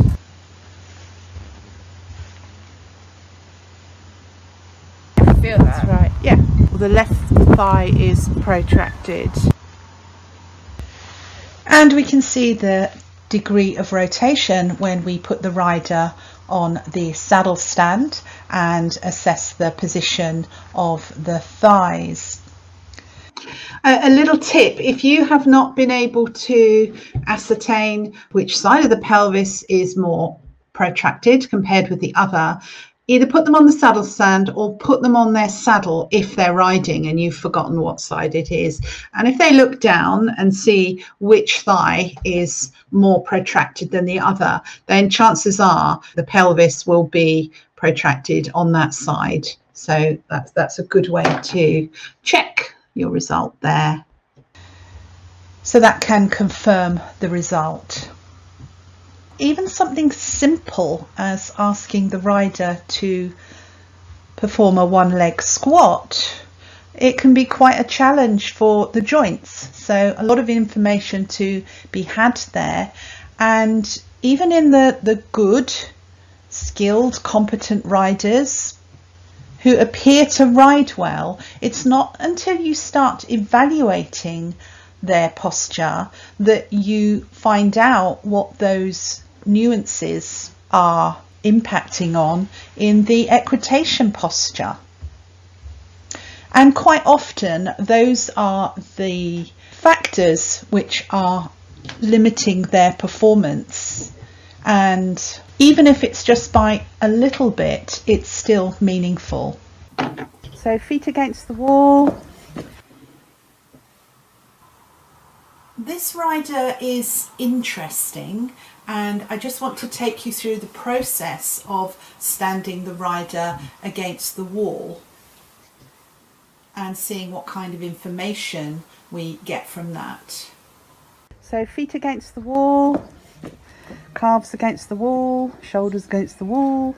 How comfortable is that for you? Very uncomfortable. Why is it very uncomfortable? Where are you feeling the stretch or the pull? Through my back. Through your back. It makes me feel really rounded through here. Okay. Oh, so you feel like you're getting really, it's difficult for you to flatten your back against the wall? Yeah, so if these bits are flat, I feel like this bit of me shouldn't be against the wall. Okay, and so, but you naturally stand a little bit shoulders back. So what if you put your pelvis, just as an exercise, what if you tilted your pelvis, so belly button behind, that's it, belly button behind pubic bone. What happens now? That's better. That's better. Can you get it any better than that? Is that about it? Yeah. Okay. Right, and then just do the normal. Okay, that's fine. So I'm going to have a look and see if your shoulders are rotated. Yeah, it's the right shoulder, which is slightly rotated, and the rib cage, if you put your hands down, pretty good equal gap there, but I can see instantly that your right hip is offset, so your right hip's, you haven't got anything in your pocket, have you? No. Your right hip is slightly offset to the way you're, or it looks like you're leaning to your left. Okay, it's all right, we can fix that. Can you put both a thumb on each of the bones of your pelvis, so try to get them in the right position. If you get it on top of the jacket, and then I'll be able to see your thumbs, that's it. Okay, and I think I can see that your right pelvis is forward slightly, but only from what I can see of your pelvis. Let's see if there's another way. Just see this. I'm going to say they're equal. Okay, great. And your feet. So if you just stand forward a bit, I just want to see if those rotations change. And put your hands on your hip.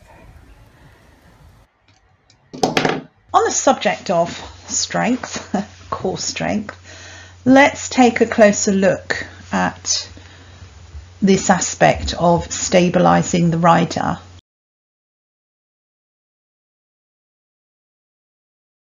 Just one quick question there that came in, a comment. The width of the horse and twist of the saddle also often amplifies the rotation. I have many cob type horses. Many riders sit in a scissor seat. Yes, indeed, they do. They do. And how we can test for it. Core strength controls the ability to produce force and motion in locomotion or sports movement. And it's a system of spinal synergistic co-contraction to prevent motion rather than initiate it. And it differs from limb muscle function in that there is stabilization occurring rather than reciprocal flexion and extension. Let me just stop there for a moment. So just in case you missed that or it confused you slightly, the pelvis is very different as a structure. So it has the lumbosacral joint as well as all the joints in the lumbar spine and all the way up. And it also has the hip joints. So you've got several joints in close proximity there. Our limbs flex and extend, but the pelvis, its job is to help to stabilize the body. Okay? So just think there's two different functions I've mentioned there. Arms and legs, flex, extend, flex, extend, flex, extend for movement. Basically, we're hunter-gatherers. That's all the arms and legs need to do, as well as prepare the food when we've found it or caught it. But the pelvis very much is involved in stabilization. Why? Because the upper body, the higher up you get, the more leverage there is on the body and the more instability. So the job of this and all the muscles attached to it are to stabilize.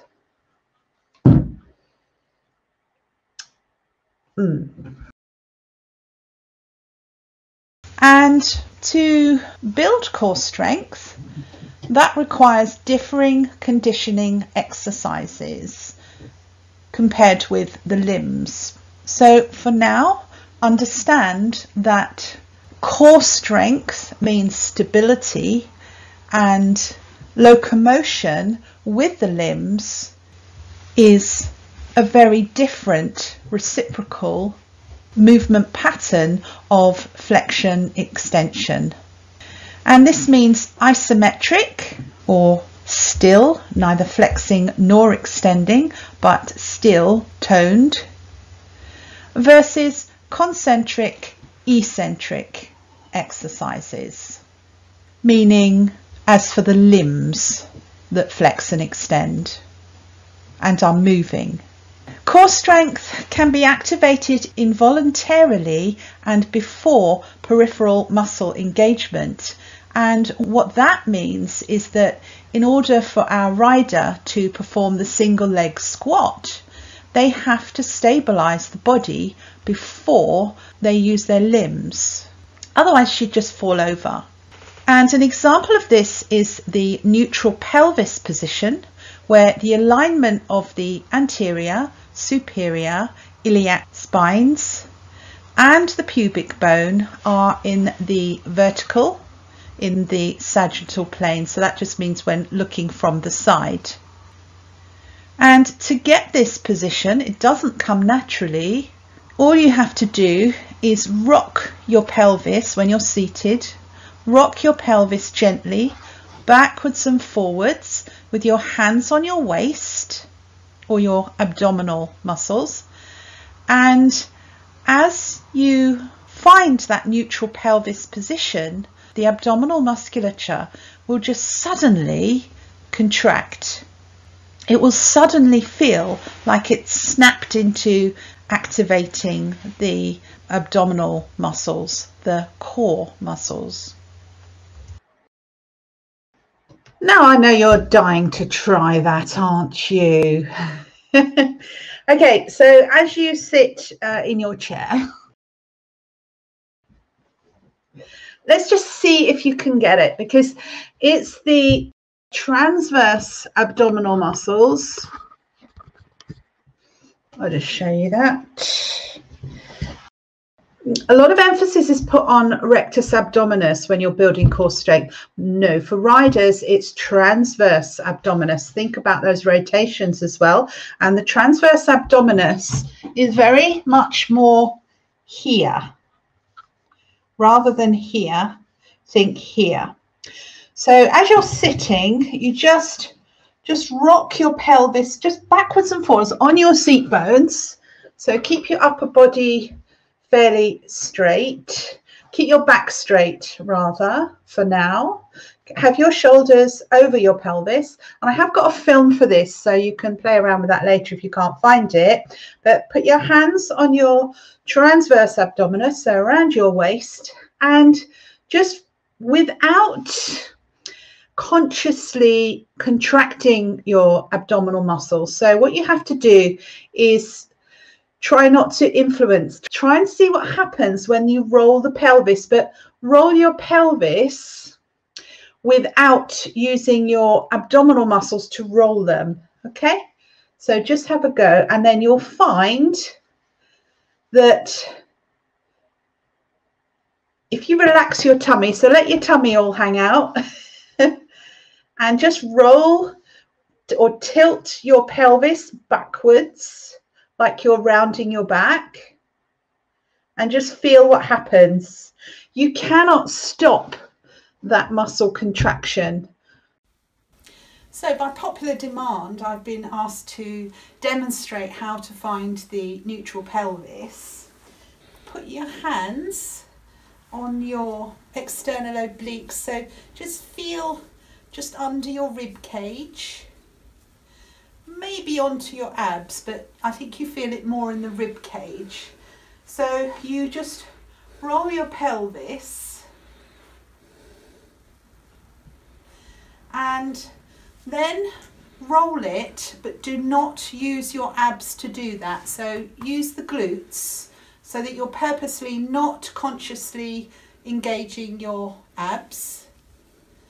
And just as you roll forward, you'll feel it just engage. And then when you stay there and feel again, you'll feel your muscles contracted. Now, if you bend to do this or rotate like I am now sideways, it won't happen. So if you are square over your pelvis and your ribs are down into your pelvis so that you feel very straight and centered forward, then try it you'll get a much stronger response. So my pelvis is my low back is very straight, so I'm almost in neutral anyway. But if I try and curve it first, then roll, there is the point where I can feel it engaging. So I'll just show you where I was feeling. It's here. If you want to try it standing up, you can. The other great way to try is on the floor, side lying. So, and then just let your glutes move your pelvis, and that's where you'll find it. So keep your back straight, and whatever you do, you just can't seem to stop your abs, your external obliques, from just engaging when you get the pelvis in the neutral position. What that means is that your rider, if they can make good use, of their pelvis in this plane, backwards and forwards, then they can recruit their abdominal muscles without much conscious input, without much effort, is what I mean. So that's a very important part of the upright human. Most of us are sitting down, we spend our lives sitting down, but so keep that in mind, because we can utilize that. A neutral pelvis, really feeling the reflexive abdominal contractions, engagement.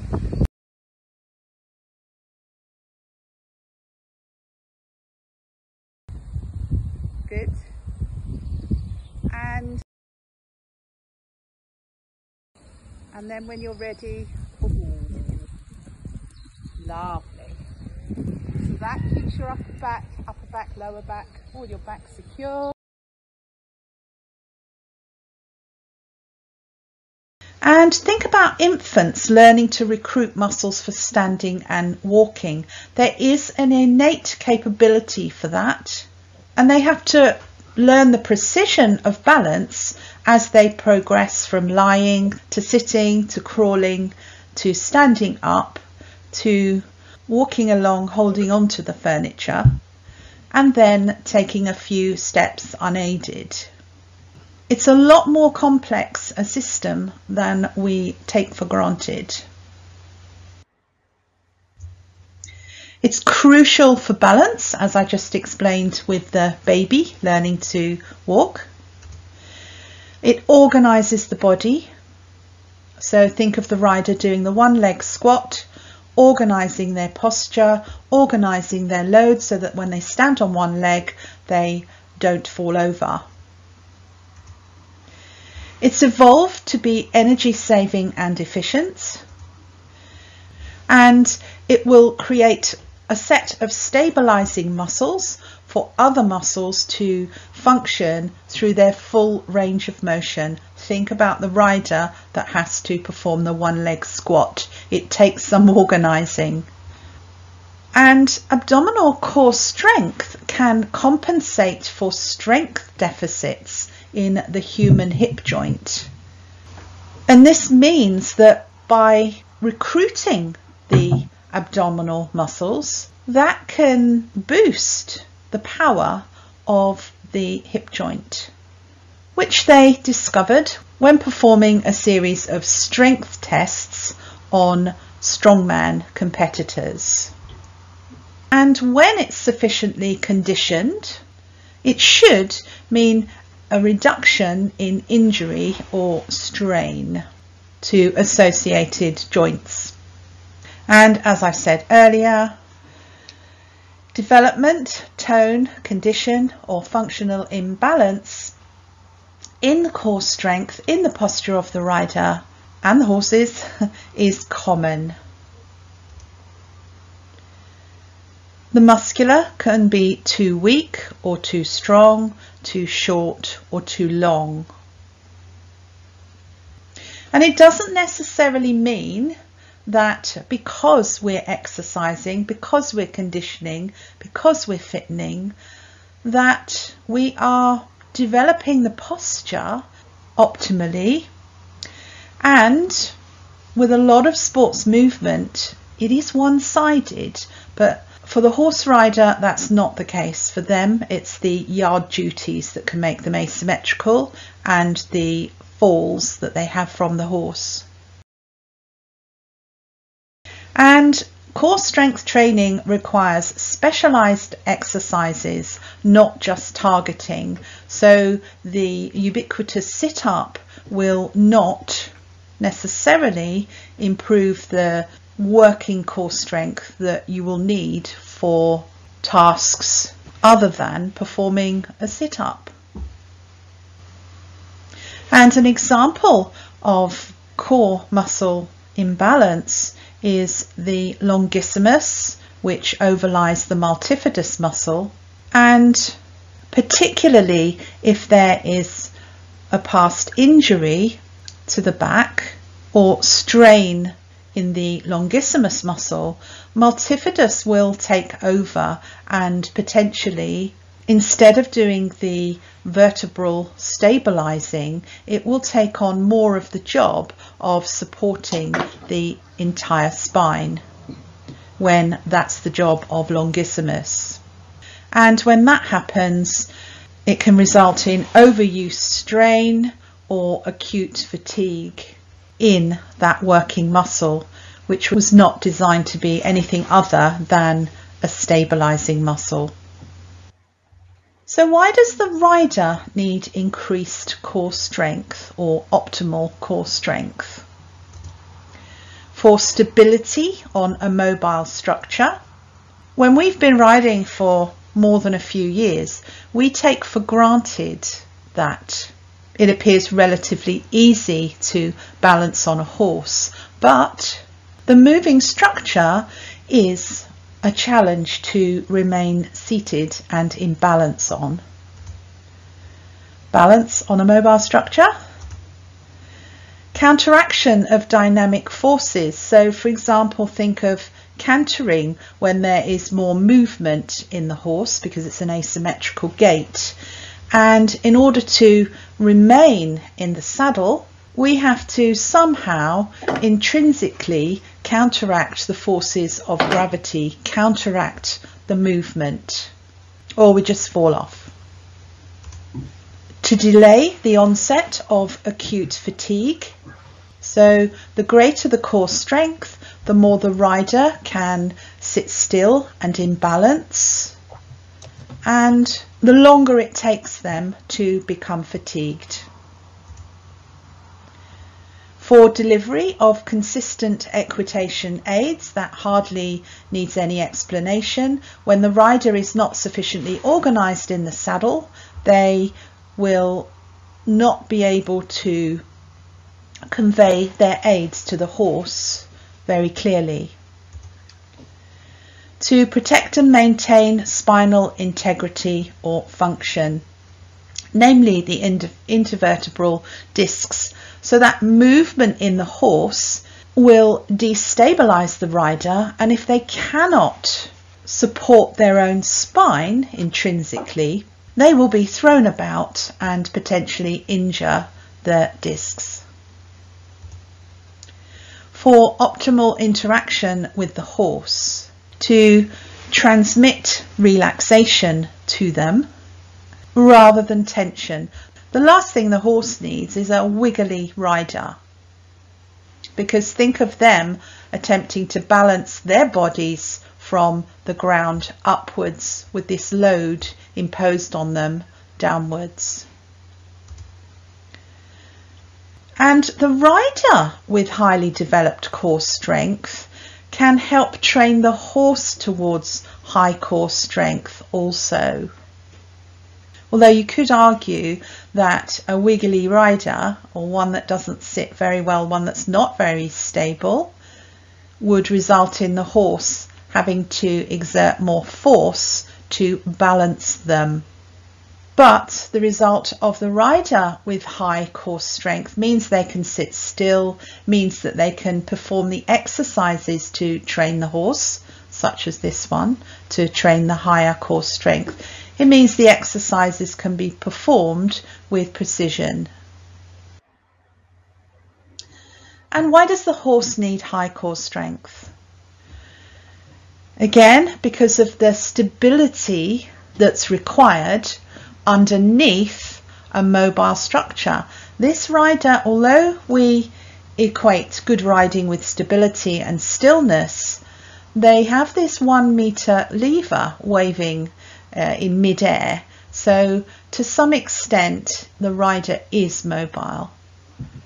And particularly if for jumping or cantering, where the rider has to take a 2-point seat and balance themselves away from the contact of the saddle seat. Balance under a mobile structure to counteract the dynamic forces of gravity on its body. For them to delay the onset of acute fatigue. So with greater postural support to stabilize their moving limbs, it helps them to move straighter. And with less deviation in the locomotion, that is more efficient. Therefore, the time taken to fatigue will be longer. For optimal execution of rider directives, help them to pay attention, interpret the rider signals more easily. To protect and maintain spinal integrity, function, biomechanics of movement, same as for the rider, they need to protect their spine in order to move optimally, in order to condition optimally, especially when there is a rider load parked on it. And a horse trained to develop high core strength helps the rider to sit well. And that's our ultimate goal in equitation, is a balanced horse and rider. So for now, get that it's most important to condition the horse and the rider for optimal or increased, enhanced core strength for the job that they're doing. It's much easier to move that way. Just before I go into that, the paper that I posted in both of those forums, remember? I like that brand new paper because it says, I'm sure you could challenge it, but it makes perfect sense to me. The more pelvic mobility, which I tend to think feels like hip joint mobility to me because I'm old and stiff and I can feel that sort of stuff. But the skilled rider equates with having, or correlates with having, a mobile pelvis. And that's because they can move with the horse. That's because, plausibly, they can recruit their core strength, their abdominal muscles, their transverse abdominal muscles, so that suppleness of the hip joints and suppleness of the lumbosacral joint helps the rider move with the horse, not just backwards and forwards, because that's just what we see, one plane, one sagittal plane, but it helps in all three dimensions, so rotationally and from side to side and backwards and forwards. Okay, so a rolling motion is what happens, and if the rider is stiff, they will not roll. They will not roll. So the best thing for this, and it's another test that I've decided to add. I can't find my wooden balance board. Gone off somewhere, but I will post a picture of it. It's just a wooden circle with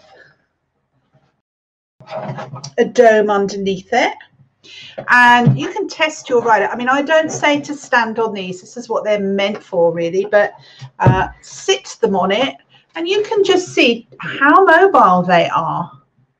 Obviously, if they've got back pain or hip pain, then no, or proceed with great caution. And you can just get them to mobilize on this.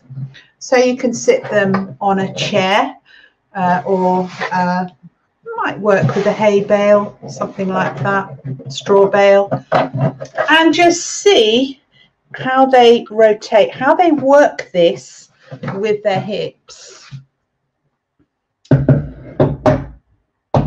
And I think that I like the wooden boards. This one is old, so you can buy them secondhand on eBay.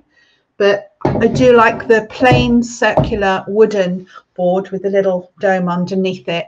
And in English money, they're between 15 and 20 pounds. So they're incredibly cheap. But given that the skilled riders have a more mobile pelvis, i.e. they'll be able to work that balance board without a problem.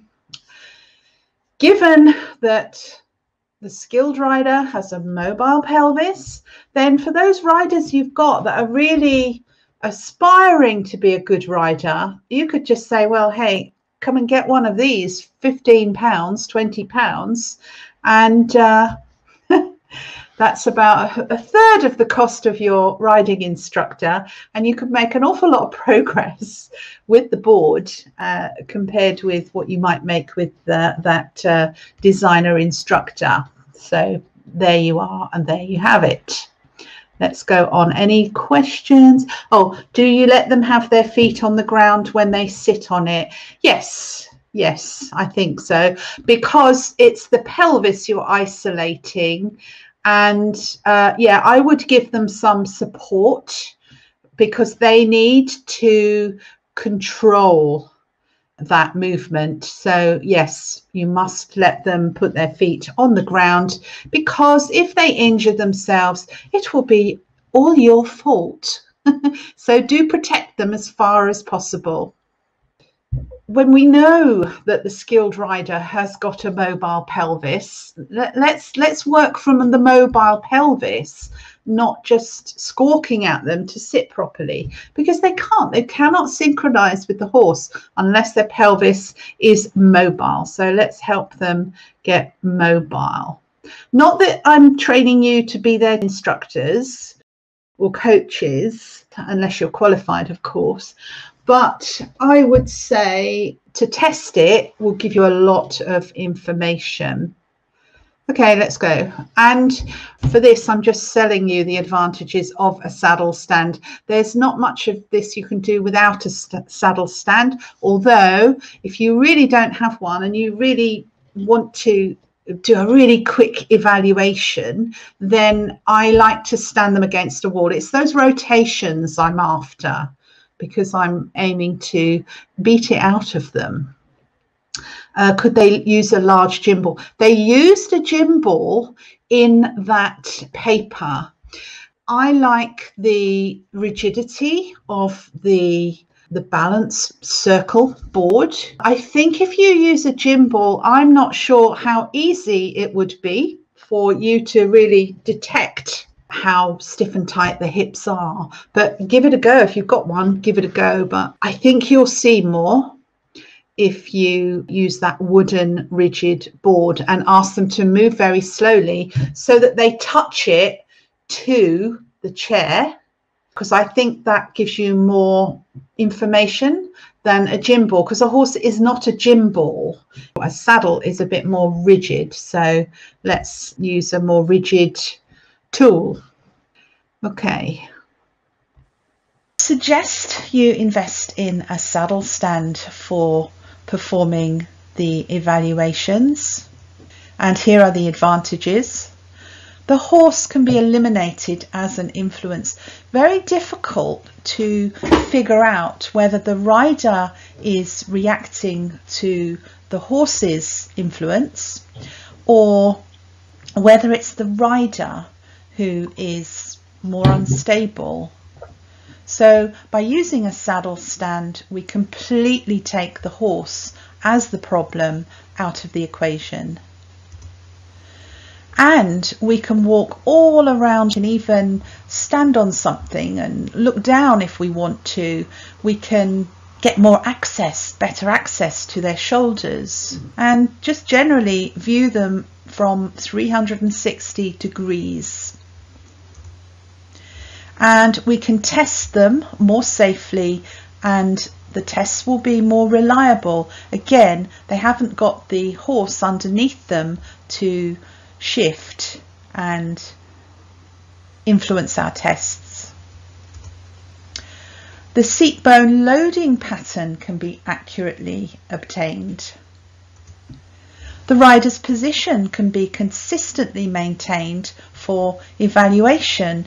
In other words, there is no shifting of a horse underneath. When this rider is asked to sit still, that's exactly what they do.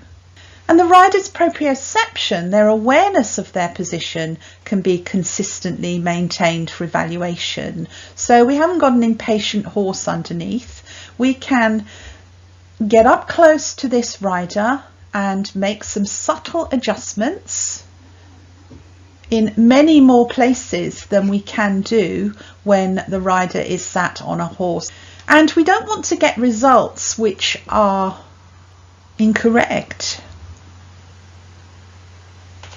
And we can change the rider's position without disturbing the horse.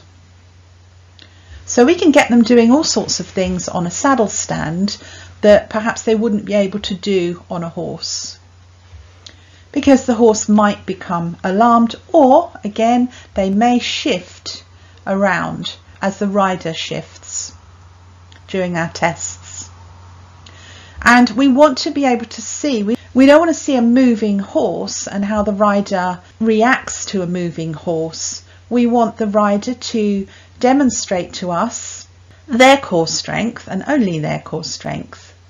We want to see the rider placed on a stable static surface and then see how they react to being destabilized. We'll get much more clear results because this box will not be absorbing movement in the same way that a horse could.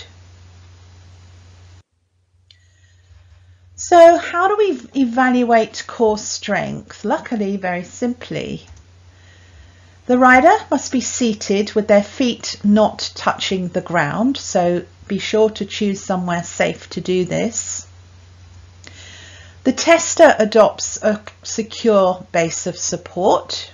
They place their fingertips on the rider's anterior shoulders, although it's possible that we can stand behind the rider and still access the anterior shoulders. And the rider resists gentle, progressive pushing forwards. So the tester just gradually applies more and more pressure to the rider's shoulders, while the rider attempts to remain in a vertical position.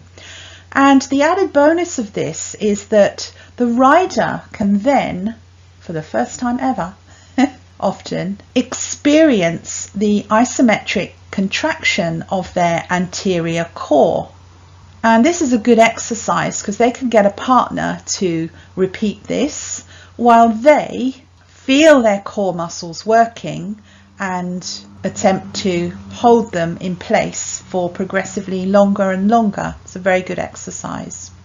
And it will indicate to them the degree of engagement and strength of those abdominal muscles. And as I've said, it will teach the rider to consciously engage their anterior core muscles. So then you move your fingers to the superior borders of the scapula, in other words, just at the top of their shoulders. Again, you can do this by standing behind the rider. And the rider must resist a progressive pull forwards in this position. It will be a push forwards if you were behind them, and remain vertical. And this will indicate the degree of engagement and strength through the epaxial musculature. So they'll be feeling their paraspinal muscles engaged and recruited and working to help them remain vertical. And it will indicate to the rider how to consciously engage their back muscles. For using the core when we're riding, we have to be able to engage both the front and the back at the same time to stabilize the spine fully. And the tester notes any difference in symmetry of strength between the abdominal at the front and the epaxial muscles. Most of them will be stronger in the back than they are in the anterior abdomen. And I think a lot of that is because they just don't know how to consciously engage them. Then you repeat the same thing from each side of the rider. So that will give you an all-round assessment of their core, front, back, side to side. 4 readings. And this test is testing the strength and symmetry of the oblique abdominal muscles, those muscles at the side of the trunk, and indicates to the rider how to consciously engage those too. It's not just about the abs and the epaxial muscles. The rider needs to know how to be stable throughout their abdomen. And then we can test what happens when they then destabilize their own posture dynamically. So the other test was passive because we performed it. Now we're going to ask them to dynamically destabilize themselves. So with an arm extended to the side, they wave moderately vigorously up and down within about a 20 centimeter range. So they have to put a bit of effort into this. This will destabilize their postural spinal alignment. You can see this rider is just mildly tilted to the right in order to extend the arm and wave it. And you repeat the test for the other arm and see what happens to this vertical and horizontal lines. And if you want to destabilize them further, you ask them to circle the arm, again 20 centimeters, one direction and then the other. That works very well as a destabilizing test for the thorax. And then repeat with the arms extended anteriorly. So again, you can see here, you will get some asymmetry of arm action, and you can see them tipping either one way or the other, and this could well correspond with this test. So it's just something else you can do, and I'll show you these tests in a film. Abduct the hip joint while aiming to maintain seat bone contact. And it's performed on one side, then the other. And interesting to note, in the same way as the one leg squats, which side does the rider prefer to use first? That can often be the dominant leg or the most comfortable leg to use. And that will be a subconscious decision. So don't coach them on which leg to try first. Just get information as to their preference, because that could be important. And you can see this is performed very well for the left leg, and there has to be a compensation put in place to try that for the right hip. And then repeat the tests with the rider seated in their usual saddle. That can tell you how much stability they're deriving from the saddle. It's very important to get rider feedback throughout these tests. They are usually unaware that their static and dynamic posture is asymmetrical, and as I highlighted earlier in the presentation, potentially the more we ride flat work, dressage, the more asymmetrical we can become. And when their posture is corrected, their altered joint positions will feel wrong to them. They will have no motivation to remain wrong in the saddle because they will have spent years aiming to be right. So the feedback they will get from their muscles is that this is wrong. And this is where good coaching will come into play, as the rider can be supported through the process of adjusting their posture and helping their horse as a result, rather than just remaining in that comfortable asymmetrical position. So it can help to have mirrors for this, one in front of the rider and one beside, but that can be something to have in the longer term if you're working with riders in a building where you have a dedicated area to perform these tests. Well worth setting up. As I just said, they are not motivated to adopt a position that feels wrong to them. They're quite happy to live in this position because it feels comfortable. This is not comfortable frequently. And then you would refer the rider to the relevant specialist for postural checks and improvement. But the advantage you have as the tester, even though you may not be treating them, is that you can monitor them over time by performing these tests at intervals. When the ridden posture is corrected, it must be checked regularly or the rider could overcompensate to a new asymmetry, and that's exactly what happened to this rider. So they need to be checked just to make sure that they haven't done what you've asked them to do so well that it sets up another compensation. And this is often the case, I find, when they correct the rotation in their shoulder. They will put more muscle contraction into one than the other in order to hold that, and they'll have done it so much and trained the shoulder so much to be correct that the other one will then be a problem. So you have to recheck their posture. Don't just let them go off out into the blue yonder to live happily ever after with their rotational corrections. You must explain to them that they have to be checked, or it could create another postural anomaly.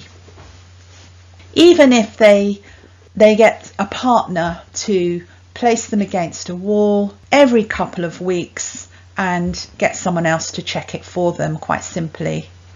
But don't let them just continue with the corrections and the muscle contractions required to make those corrections, because they can't be relied upon for their own feedback. So I'll now show you rider core strength evaluation in this video.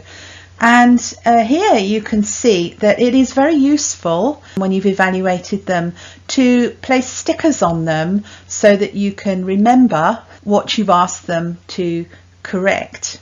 So here we have left rib cage, or left gap in the arm being greater than the right, and the left hip rotation, which is rotated in a clockwise direction, or if I say protracted, it just means that it's more forward, and it's easy for you to work that out. So again, we retest them on the saddle stand. Where is the rotation in the hips on the saddle stand? One arm out to the side and wave it. and down. A bit more, faster. Yeah. What's happening now? I'm rocking them. Don't, actually, yeah, take your feet off the ground. Yeah, that's great. Okay. Now the other one. Sorry, put that down, do the other one. Oh, we're unstable, aren't we? Okay, do the other one. Change to the other one. So she's much more stable on her left side. Okay. Now, take one arm up and circle it. I'll show you what to do. Circle fast.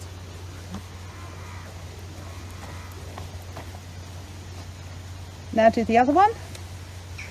She's really unstable that way, isn't she? Great.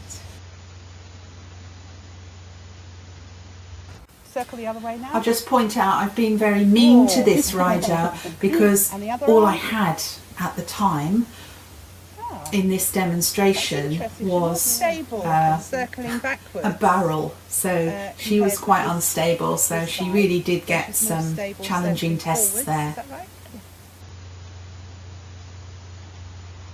And the drumming,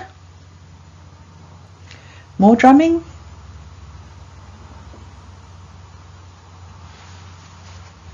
And see instability in the waist here.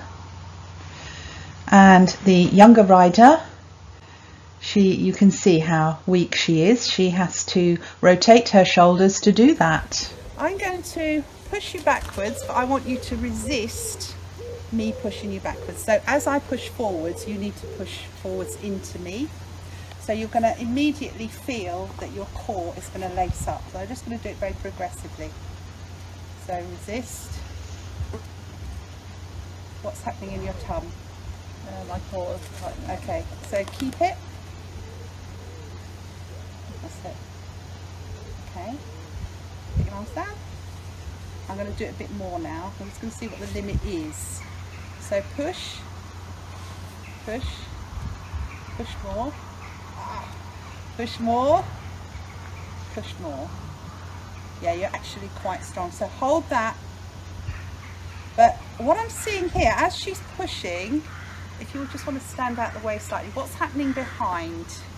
Slightly forward. So push again. Anything happening to the posture behind?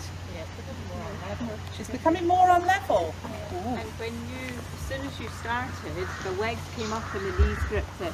Yes. Yeah. Now, if I look down, I mean, to be fair, that the box is tipped, but we've got this thigh is consistently coming forward. Okay. So now what I'm going to do. Grip and try. Okay. Yeah, we'll have another go. So push forward. Just be ready to catch in case she flips off the back. Okay. Great.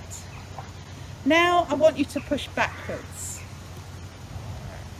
Oh God, everyone is stronger in the back, believe it or not. You'd think they weren't. What's happening now? She's gone over to the left. Yeah? Yeah. Okay. And halt. Right. So now I'm going to push you from the side. So you resist me pushing you. That's straightened her up. Wow. So do you think this is a good exercise to give her to do initially? Okay, great.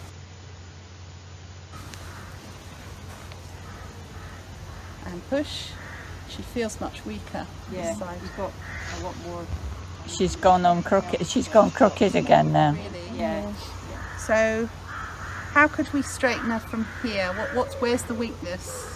Out through the right hip. Through the right hip. Okay.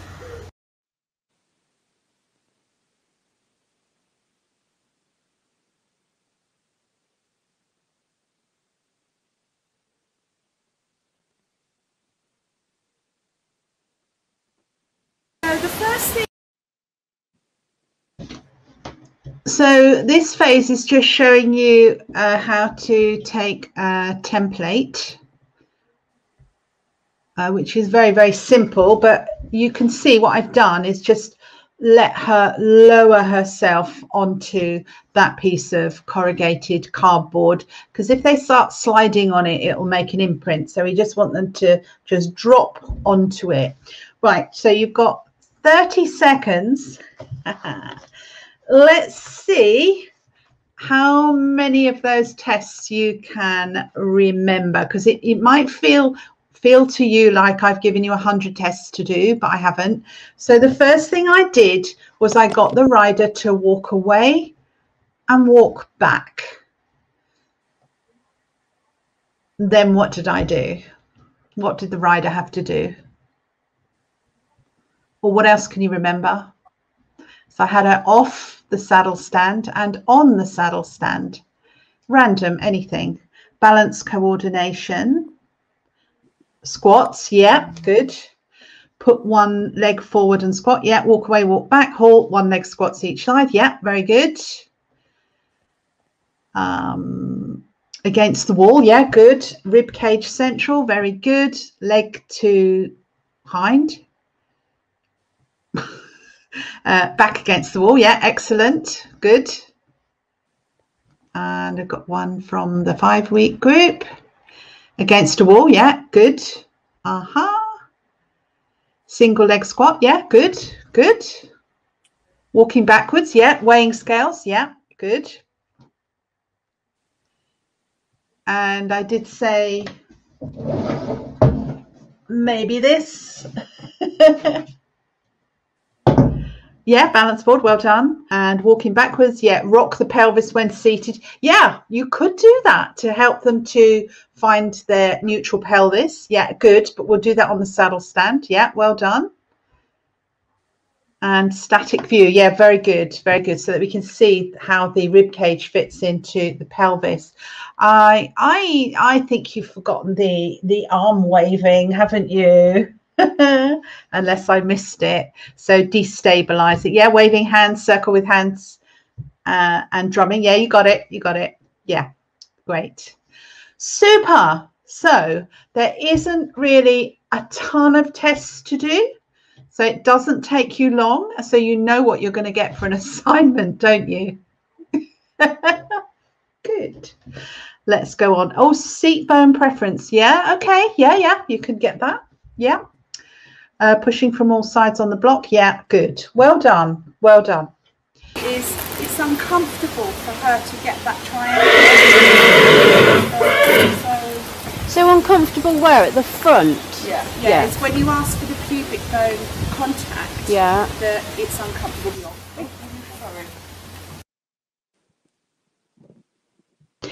What I'm getting the rider to do there is I want to find out if she's going to experience any pubic pain by sitting on that and making an imprint.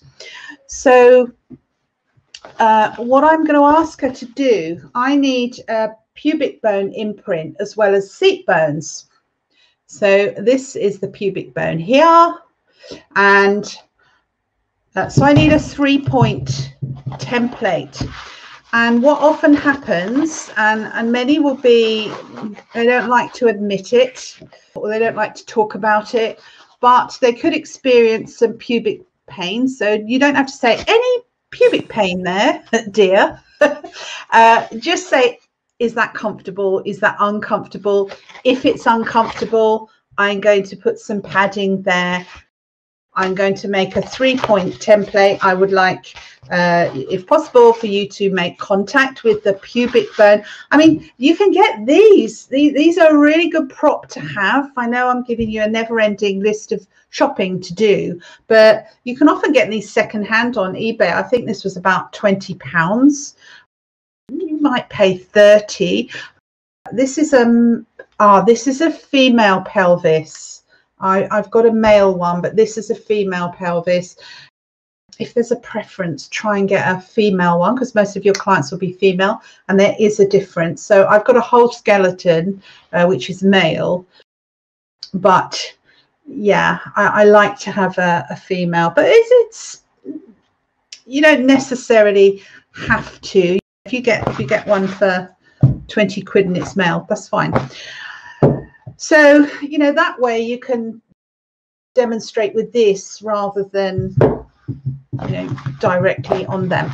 So if they're uncomfortable, you'll put one layer to make them comfortable. And if they're still not comfortable add another layer. So you can either fold it in half if you've got a big square, but you don't normally need more than about 3 for most people. But it's very important to establish whether they've got that pubic discomfort, because those are the ones that are going to have, more than likely, they're going to have the saddle issues. They're the ones who are going to have the postural positional issues to avoid that pain. So you will need to establish whether that's a problem or not. But you don't have to get too personal about it. It's just, are you comfortable? Are you not? Does the padding help? How much padding do you need? Okay, so oh yes, so we have someone here. I've got female and male off eBay. Yes, good. Well, when's your birthday coming? You could get a pelvis for your birthday or for the Christmas time. Hip joint abduction. Oh yes, yeah, that was another test we did. Forgot about that one. Great. Okay, so let's carry on watching this for another couple of minutes. Well, she does actually make a lovely triangle, but the left seat bone's missing. It's not missing, it's, yeah.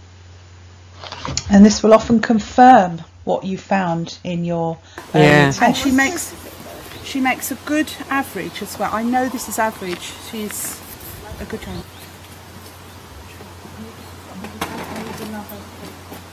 So this is all a bit weird, but it's worth it in the end. Take care that they lower themselves onto the template.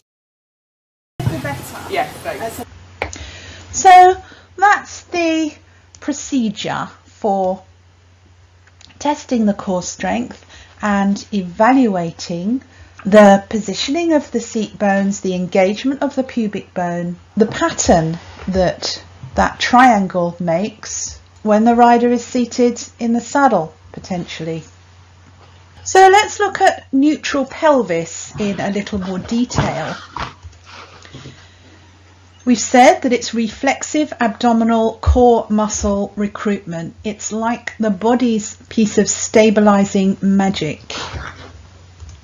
And enhanced core strength is a requirement for the maintenance of ideal alignment in all gaits. Think about the horse that has to adopt a progressively more rigid spine the faster they use their limbs. It requires core strength. Incidentally, I believe I found the neutral pelvis position in the horse, but that's a whole other webinar. It's needed for stability. Reduced core strength means that the rider may find that their progress is inhibited and they may stray into the territory of using coercion to meet their demands. So it's much more effective to educate them to a stable posture than it is to educate them to learn more and more tricks to meet their demands. And their horses will thank them for it. Spinal stability is enhanced in neutral alignment. And as stated earlier, all you do is line this up with this. And the muscles will recruit as if by magic. So let's look at that in practice as we are evaluating the rider. If you mildly destabilise the rider and rock them on their seat bones, they usually are able to find that position of neutral pelvis with your assistance. You don't have to do that. Perfectly fine to just ask them to lean backwards and forwards a couple of times till they sense the most contact that their seat bones and pubic bone have with the surface that they're sitting on. Okay, so what I'm going to do, I'm going to just slightly push your shoulder, and you've got to resist. So it's going to be as if I'm going to push you over, but I'm not, and you're going to stop yourself. So just gently, I'll do it progressively. So just resist me pushing you, and more. Okay, and now I'm going to do the other side. That's interesting because it's fairly weak both sides. So I'm going to do it again. I just want you to just try a little bit harder. That's still a bit soggy. Yeah. And again, yeah. So you've got more strength on your left side. You felt that, yeah? Yeah. I'm going to do it again for the right, because sometimes when you know what you're doing, yeah, you get some practice. Now that's interesting because you're stronger through your left, but you might already be dropped in the left seat bone. Do you feel? What I've done is that's without her being in the neutral pelvis. I've simply tested her on each side, although earlier I would have tested her from front to back. But for this and for the seat bone imprint, we'll just do it from side to side. So I've put her on and I've tested, and I've found she's very weak, both sides, for a young person. And so what I've done is I've tested her again, because the first time she may not really have understood what I wanted. So when I've demonstrated it once, I can then go back again, and she knows what she's doing, so I can test her again. So sometimes you'll have to do it twice, that's all. Okay. What did you feel there, the difference between me pushing you left and right? Felt when you're pushing me towards the right, yeah, I was holding that better than when you're pushing me that way. Okay, so when I was pushing you that way, yeah, you were holding it a lot better. But it may be that you're sitting more on your right seat bone, so you could be reliant and anchoring with the right and the left. So what I've said there is that it may be that she's sitting more on one seat bone compared to the other, so therefore she might be anchoring, so that it may be a false test because she's using a seat bone to hang on with rather than her transverse abdominal muscles. So just be careful how you interpret that. But I have got her sitting on her template there, so we'll just see what happens. So I'm going to rock you gently forwards and back, and I want you to basically get a feeling that there's a point somewhere where you're very stable. Spot the risk assessment there. Loose horse walking around. So then I've asked her, what I can do then is rock her. Now in COVID times you probably won't be able to, but she can either rock herself and find the position that she feels the most stable in, according to her pelvic contact, or I can do it. I can sway her backwards and forwards and help her to find that most stable position. So I'm not asking her to recruit anything. I'm just saying, let's get stable, which will coincide with her recruiting those muscles. And I'm rocking you on your feet. And just get the feeling there's a position in the middle somewhere where you are stable, the most stable through your seat bones. Just stop when you find it. There, okay. I feel like I'm tilting forwards. Is she tilting forwards, Mum? Yes, you are. Tiny bit. Okay, stay with that for a minute. So rider is now going, she said she's tilting forwards. The rider, unless I take a picture at this moment and show her the picture, the rider feels like she is massively pitched forwards. Well, that's just her muscle feedback. And she's not used to sitting like this, and she's actually sitting now on her bony triangle. Now, I think she looks very effective there. But this is where the rider is going to start saying, I'm uncomfortable, I don't like it, I can't sit like this, I can't ride my horse like this. It's purely the information that the proprioceptors in her muscles and tendons are giving her. It's saying, don't do this, it's not right, but in fact it actually is. It's just the feedback from the muscles. Stay with it.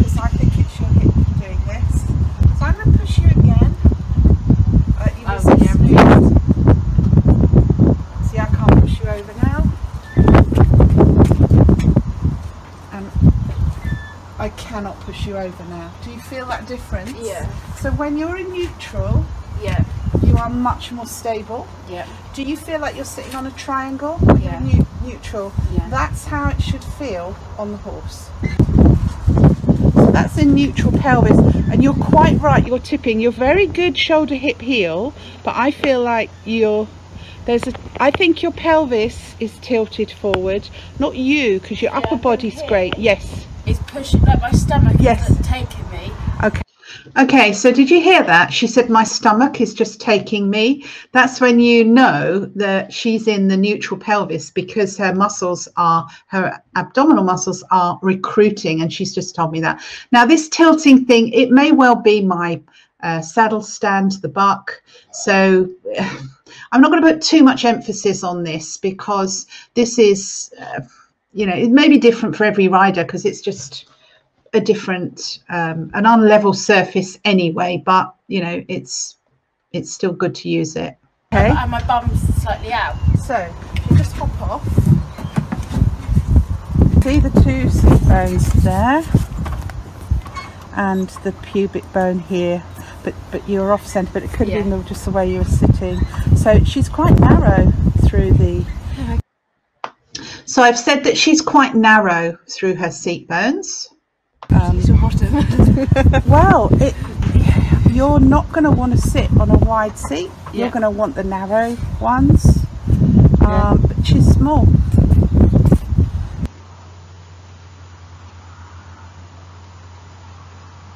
I feel securer through and not pushing as much.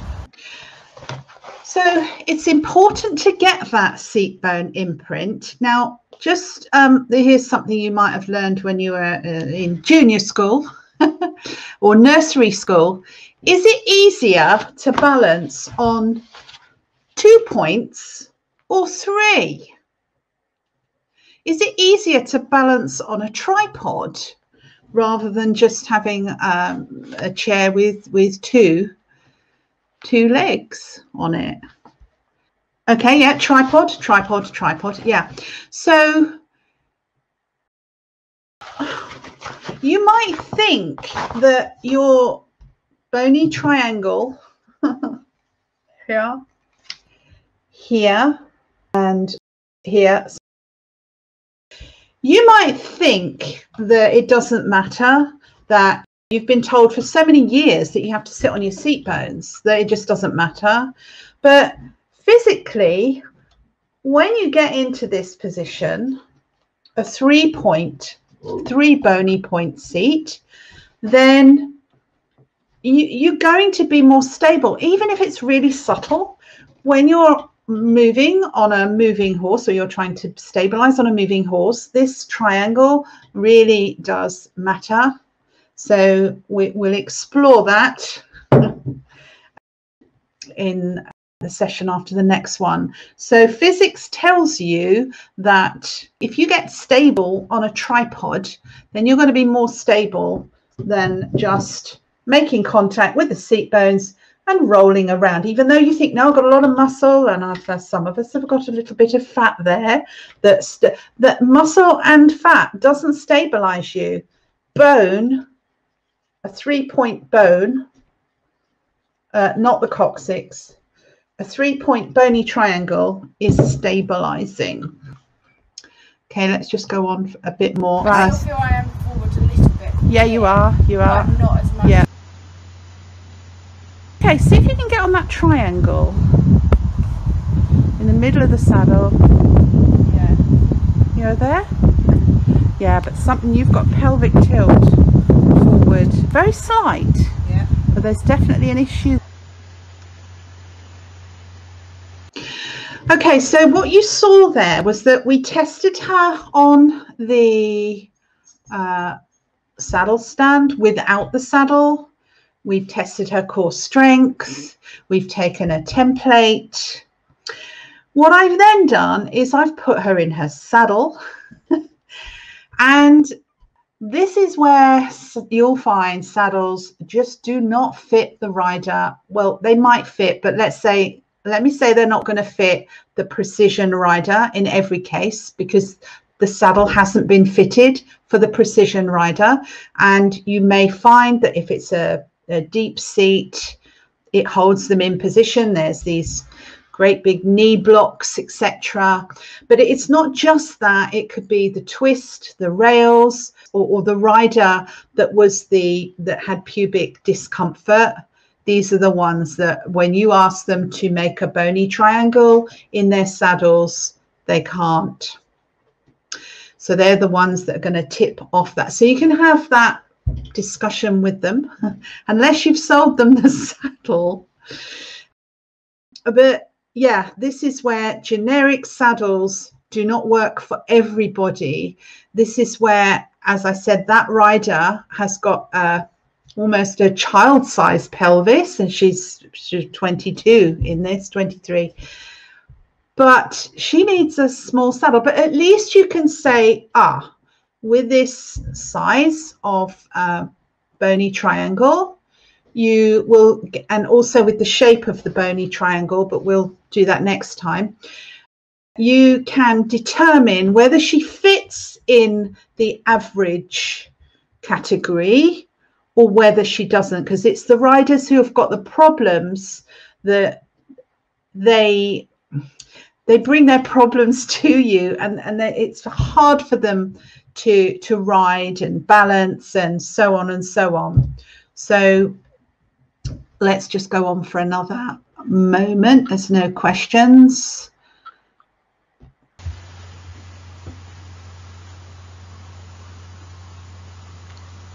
So you can actually see, and we did identify that she had a sore hip. You can see just a slight collapsing there.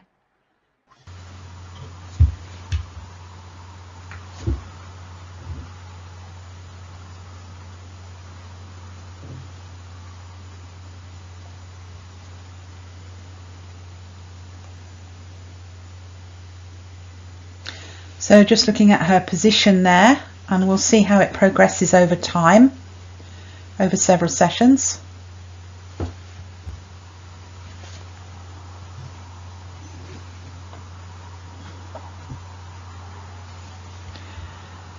This is a couple of months down the line. She's getting more stable and even more perfecting that true shoulder hip heel alignment, because we've corrected her rotations. And I've put a pad under her femur here. Again, even better.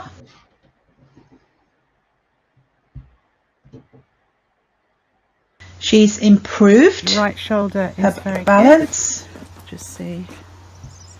Yeah, you're very straight now. Very slight on the right, but it's so slight. Okay. Right, and if you just step forward a bit and I'll just see your alignment from the side. And this is several months later, improved. That's really good. Very good. And just walk away. Gaps fairly good. In your waist. Much symmetrical. Better. And back again. Yeah, much better. Off you go. Yeah. Improved. Wave a lot. This is good. Wave a lot. That is so stable. That's amazing. Okay, great. Just lift it away slightly without flexing. Like that. Yeah. So slowly away. And good. The right one. Great. And symmetrical. The left one again. Good. And the right one again. Good. Very good. I'm just going to test your core just from the side. So if you resist as I push you, that's very strong. And this side, very strong. And from the back, so just resist as I push you and then resist again. Yeah, very strong all around. Could you put yourself in a position so that you're on your triangle, or do you do that naturally now? Yeah, I'm on my triangle. You are on your triangle. Okay, that is marvellous. Let's see what happens when you drum with that. So quite vigorously. It's quite hard to destabilize you. That's amazing. Yeah. Okay, great. Do you want more padding under the right seat bone or less? No, I feel now that we've got the two. You've got, right, okay.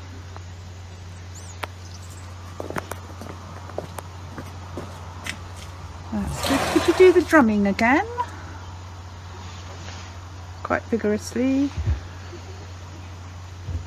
You're a little less stable in that, interestingly. Okay, that's fine. And so triangle. Yeah. So last time we did this, your pelvis was tipped forward, but it seems better now. Yeah. And have you got that straight away? No. No. Do you feel like you have to move to get your triangle? Yeah. Okay. Or do you feel like I have to move the saddle? Does it need coming up? I'm not sure if it is the saddle, because I feel like I still need to go the saddle left. How does that feel? Got my triangle. You've got your triangle. Okay. So if you... So obviously this saddle is not fitted to this saddle stand. It's not the horse. It wasn't fitted to that. So you may have to address the horizontal balance of the saddle, then see what happens to the rider. There's no point asking them for feedback if you've put them in a saddle that is not horizontally balanced. So then you might start playing with the pads again. So I had one pad under her seat bone there, and just playing with them, really seeing what happens when I put one there, take it away, put two there, and so on. There's no exact science to this. It's just what we try. You just put your hands as if you were riding, as if you were holding the reins. Okay. Still, your foot tends to come forward a little bit. This one. Yeah, just bring your foot back a little. Okay, that's fine. And you've got your triangle. Yeah.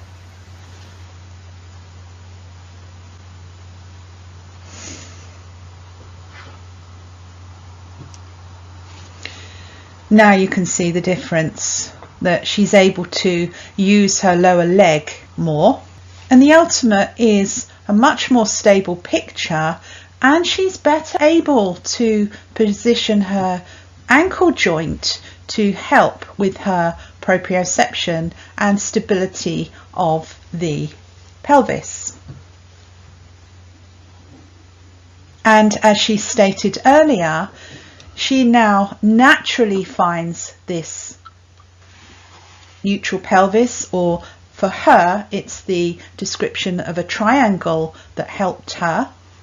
And the more she does this, the more natural it becomes to her. I have not sent her off to the gym. I have not sent her to Pilates. I've identified her rotations, and I've asked her to work on them in the saddle. Obviously, I'll be showing you that in the session after the next session.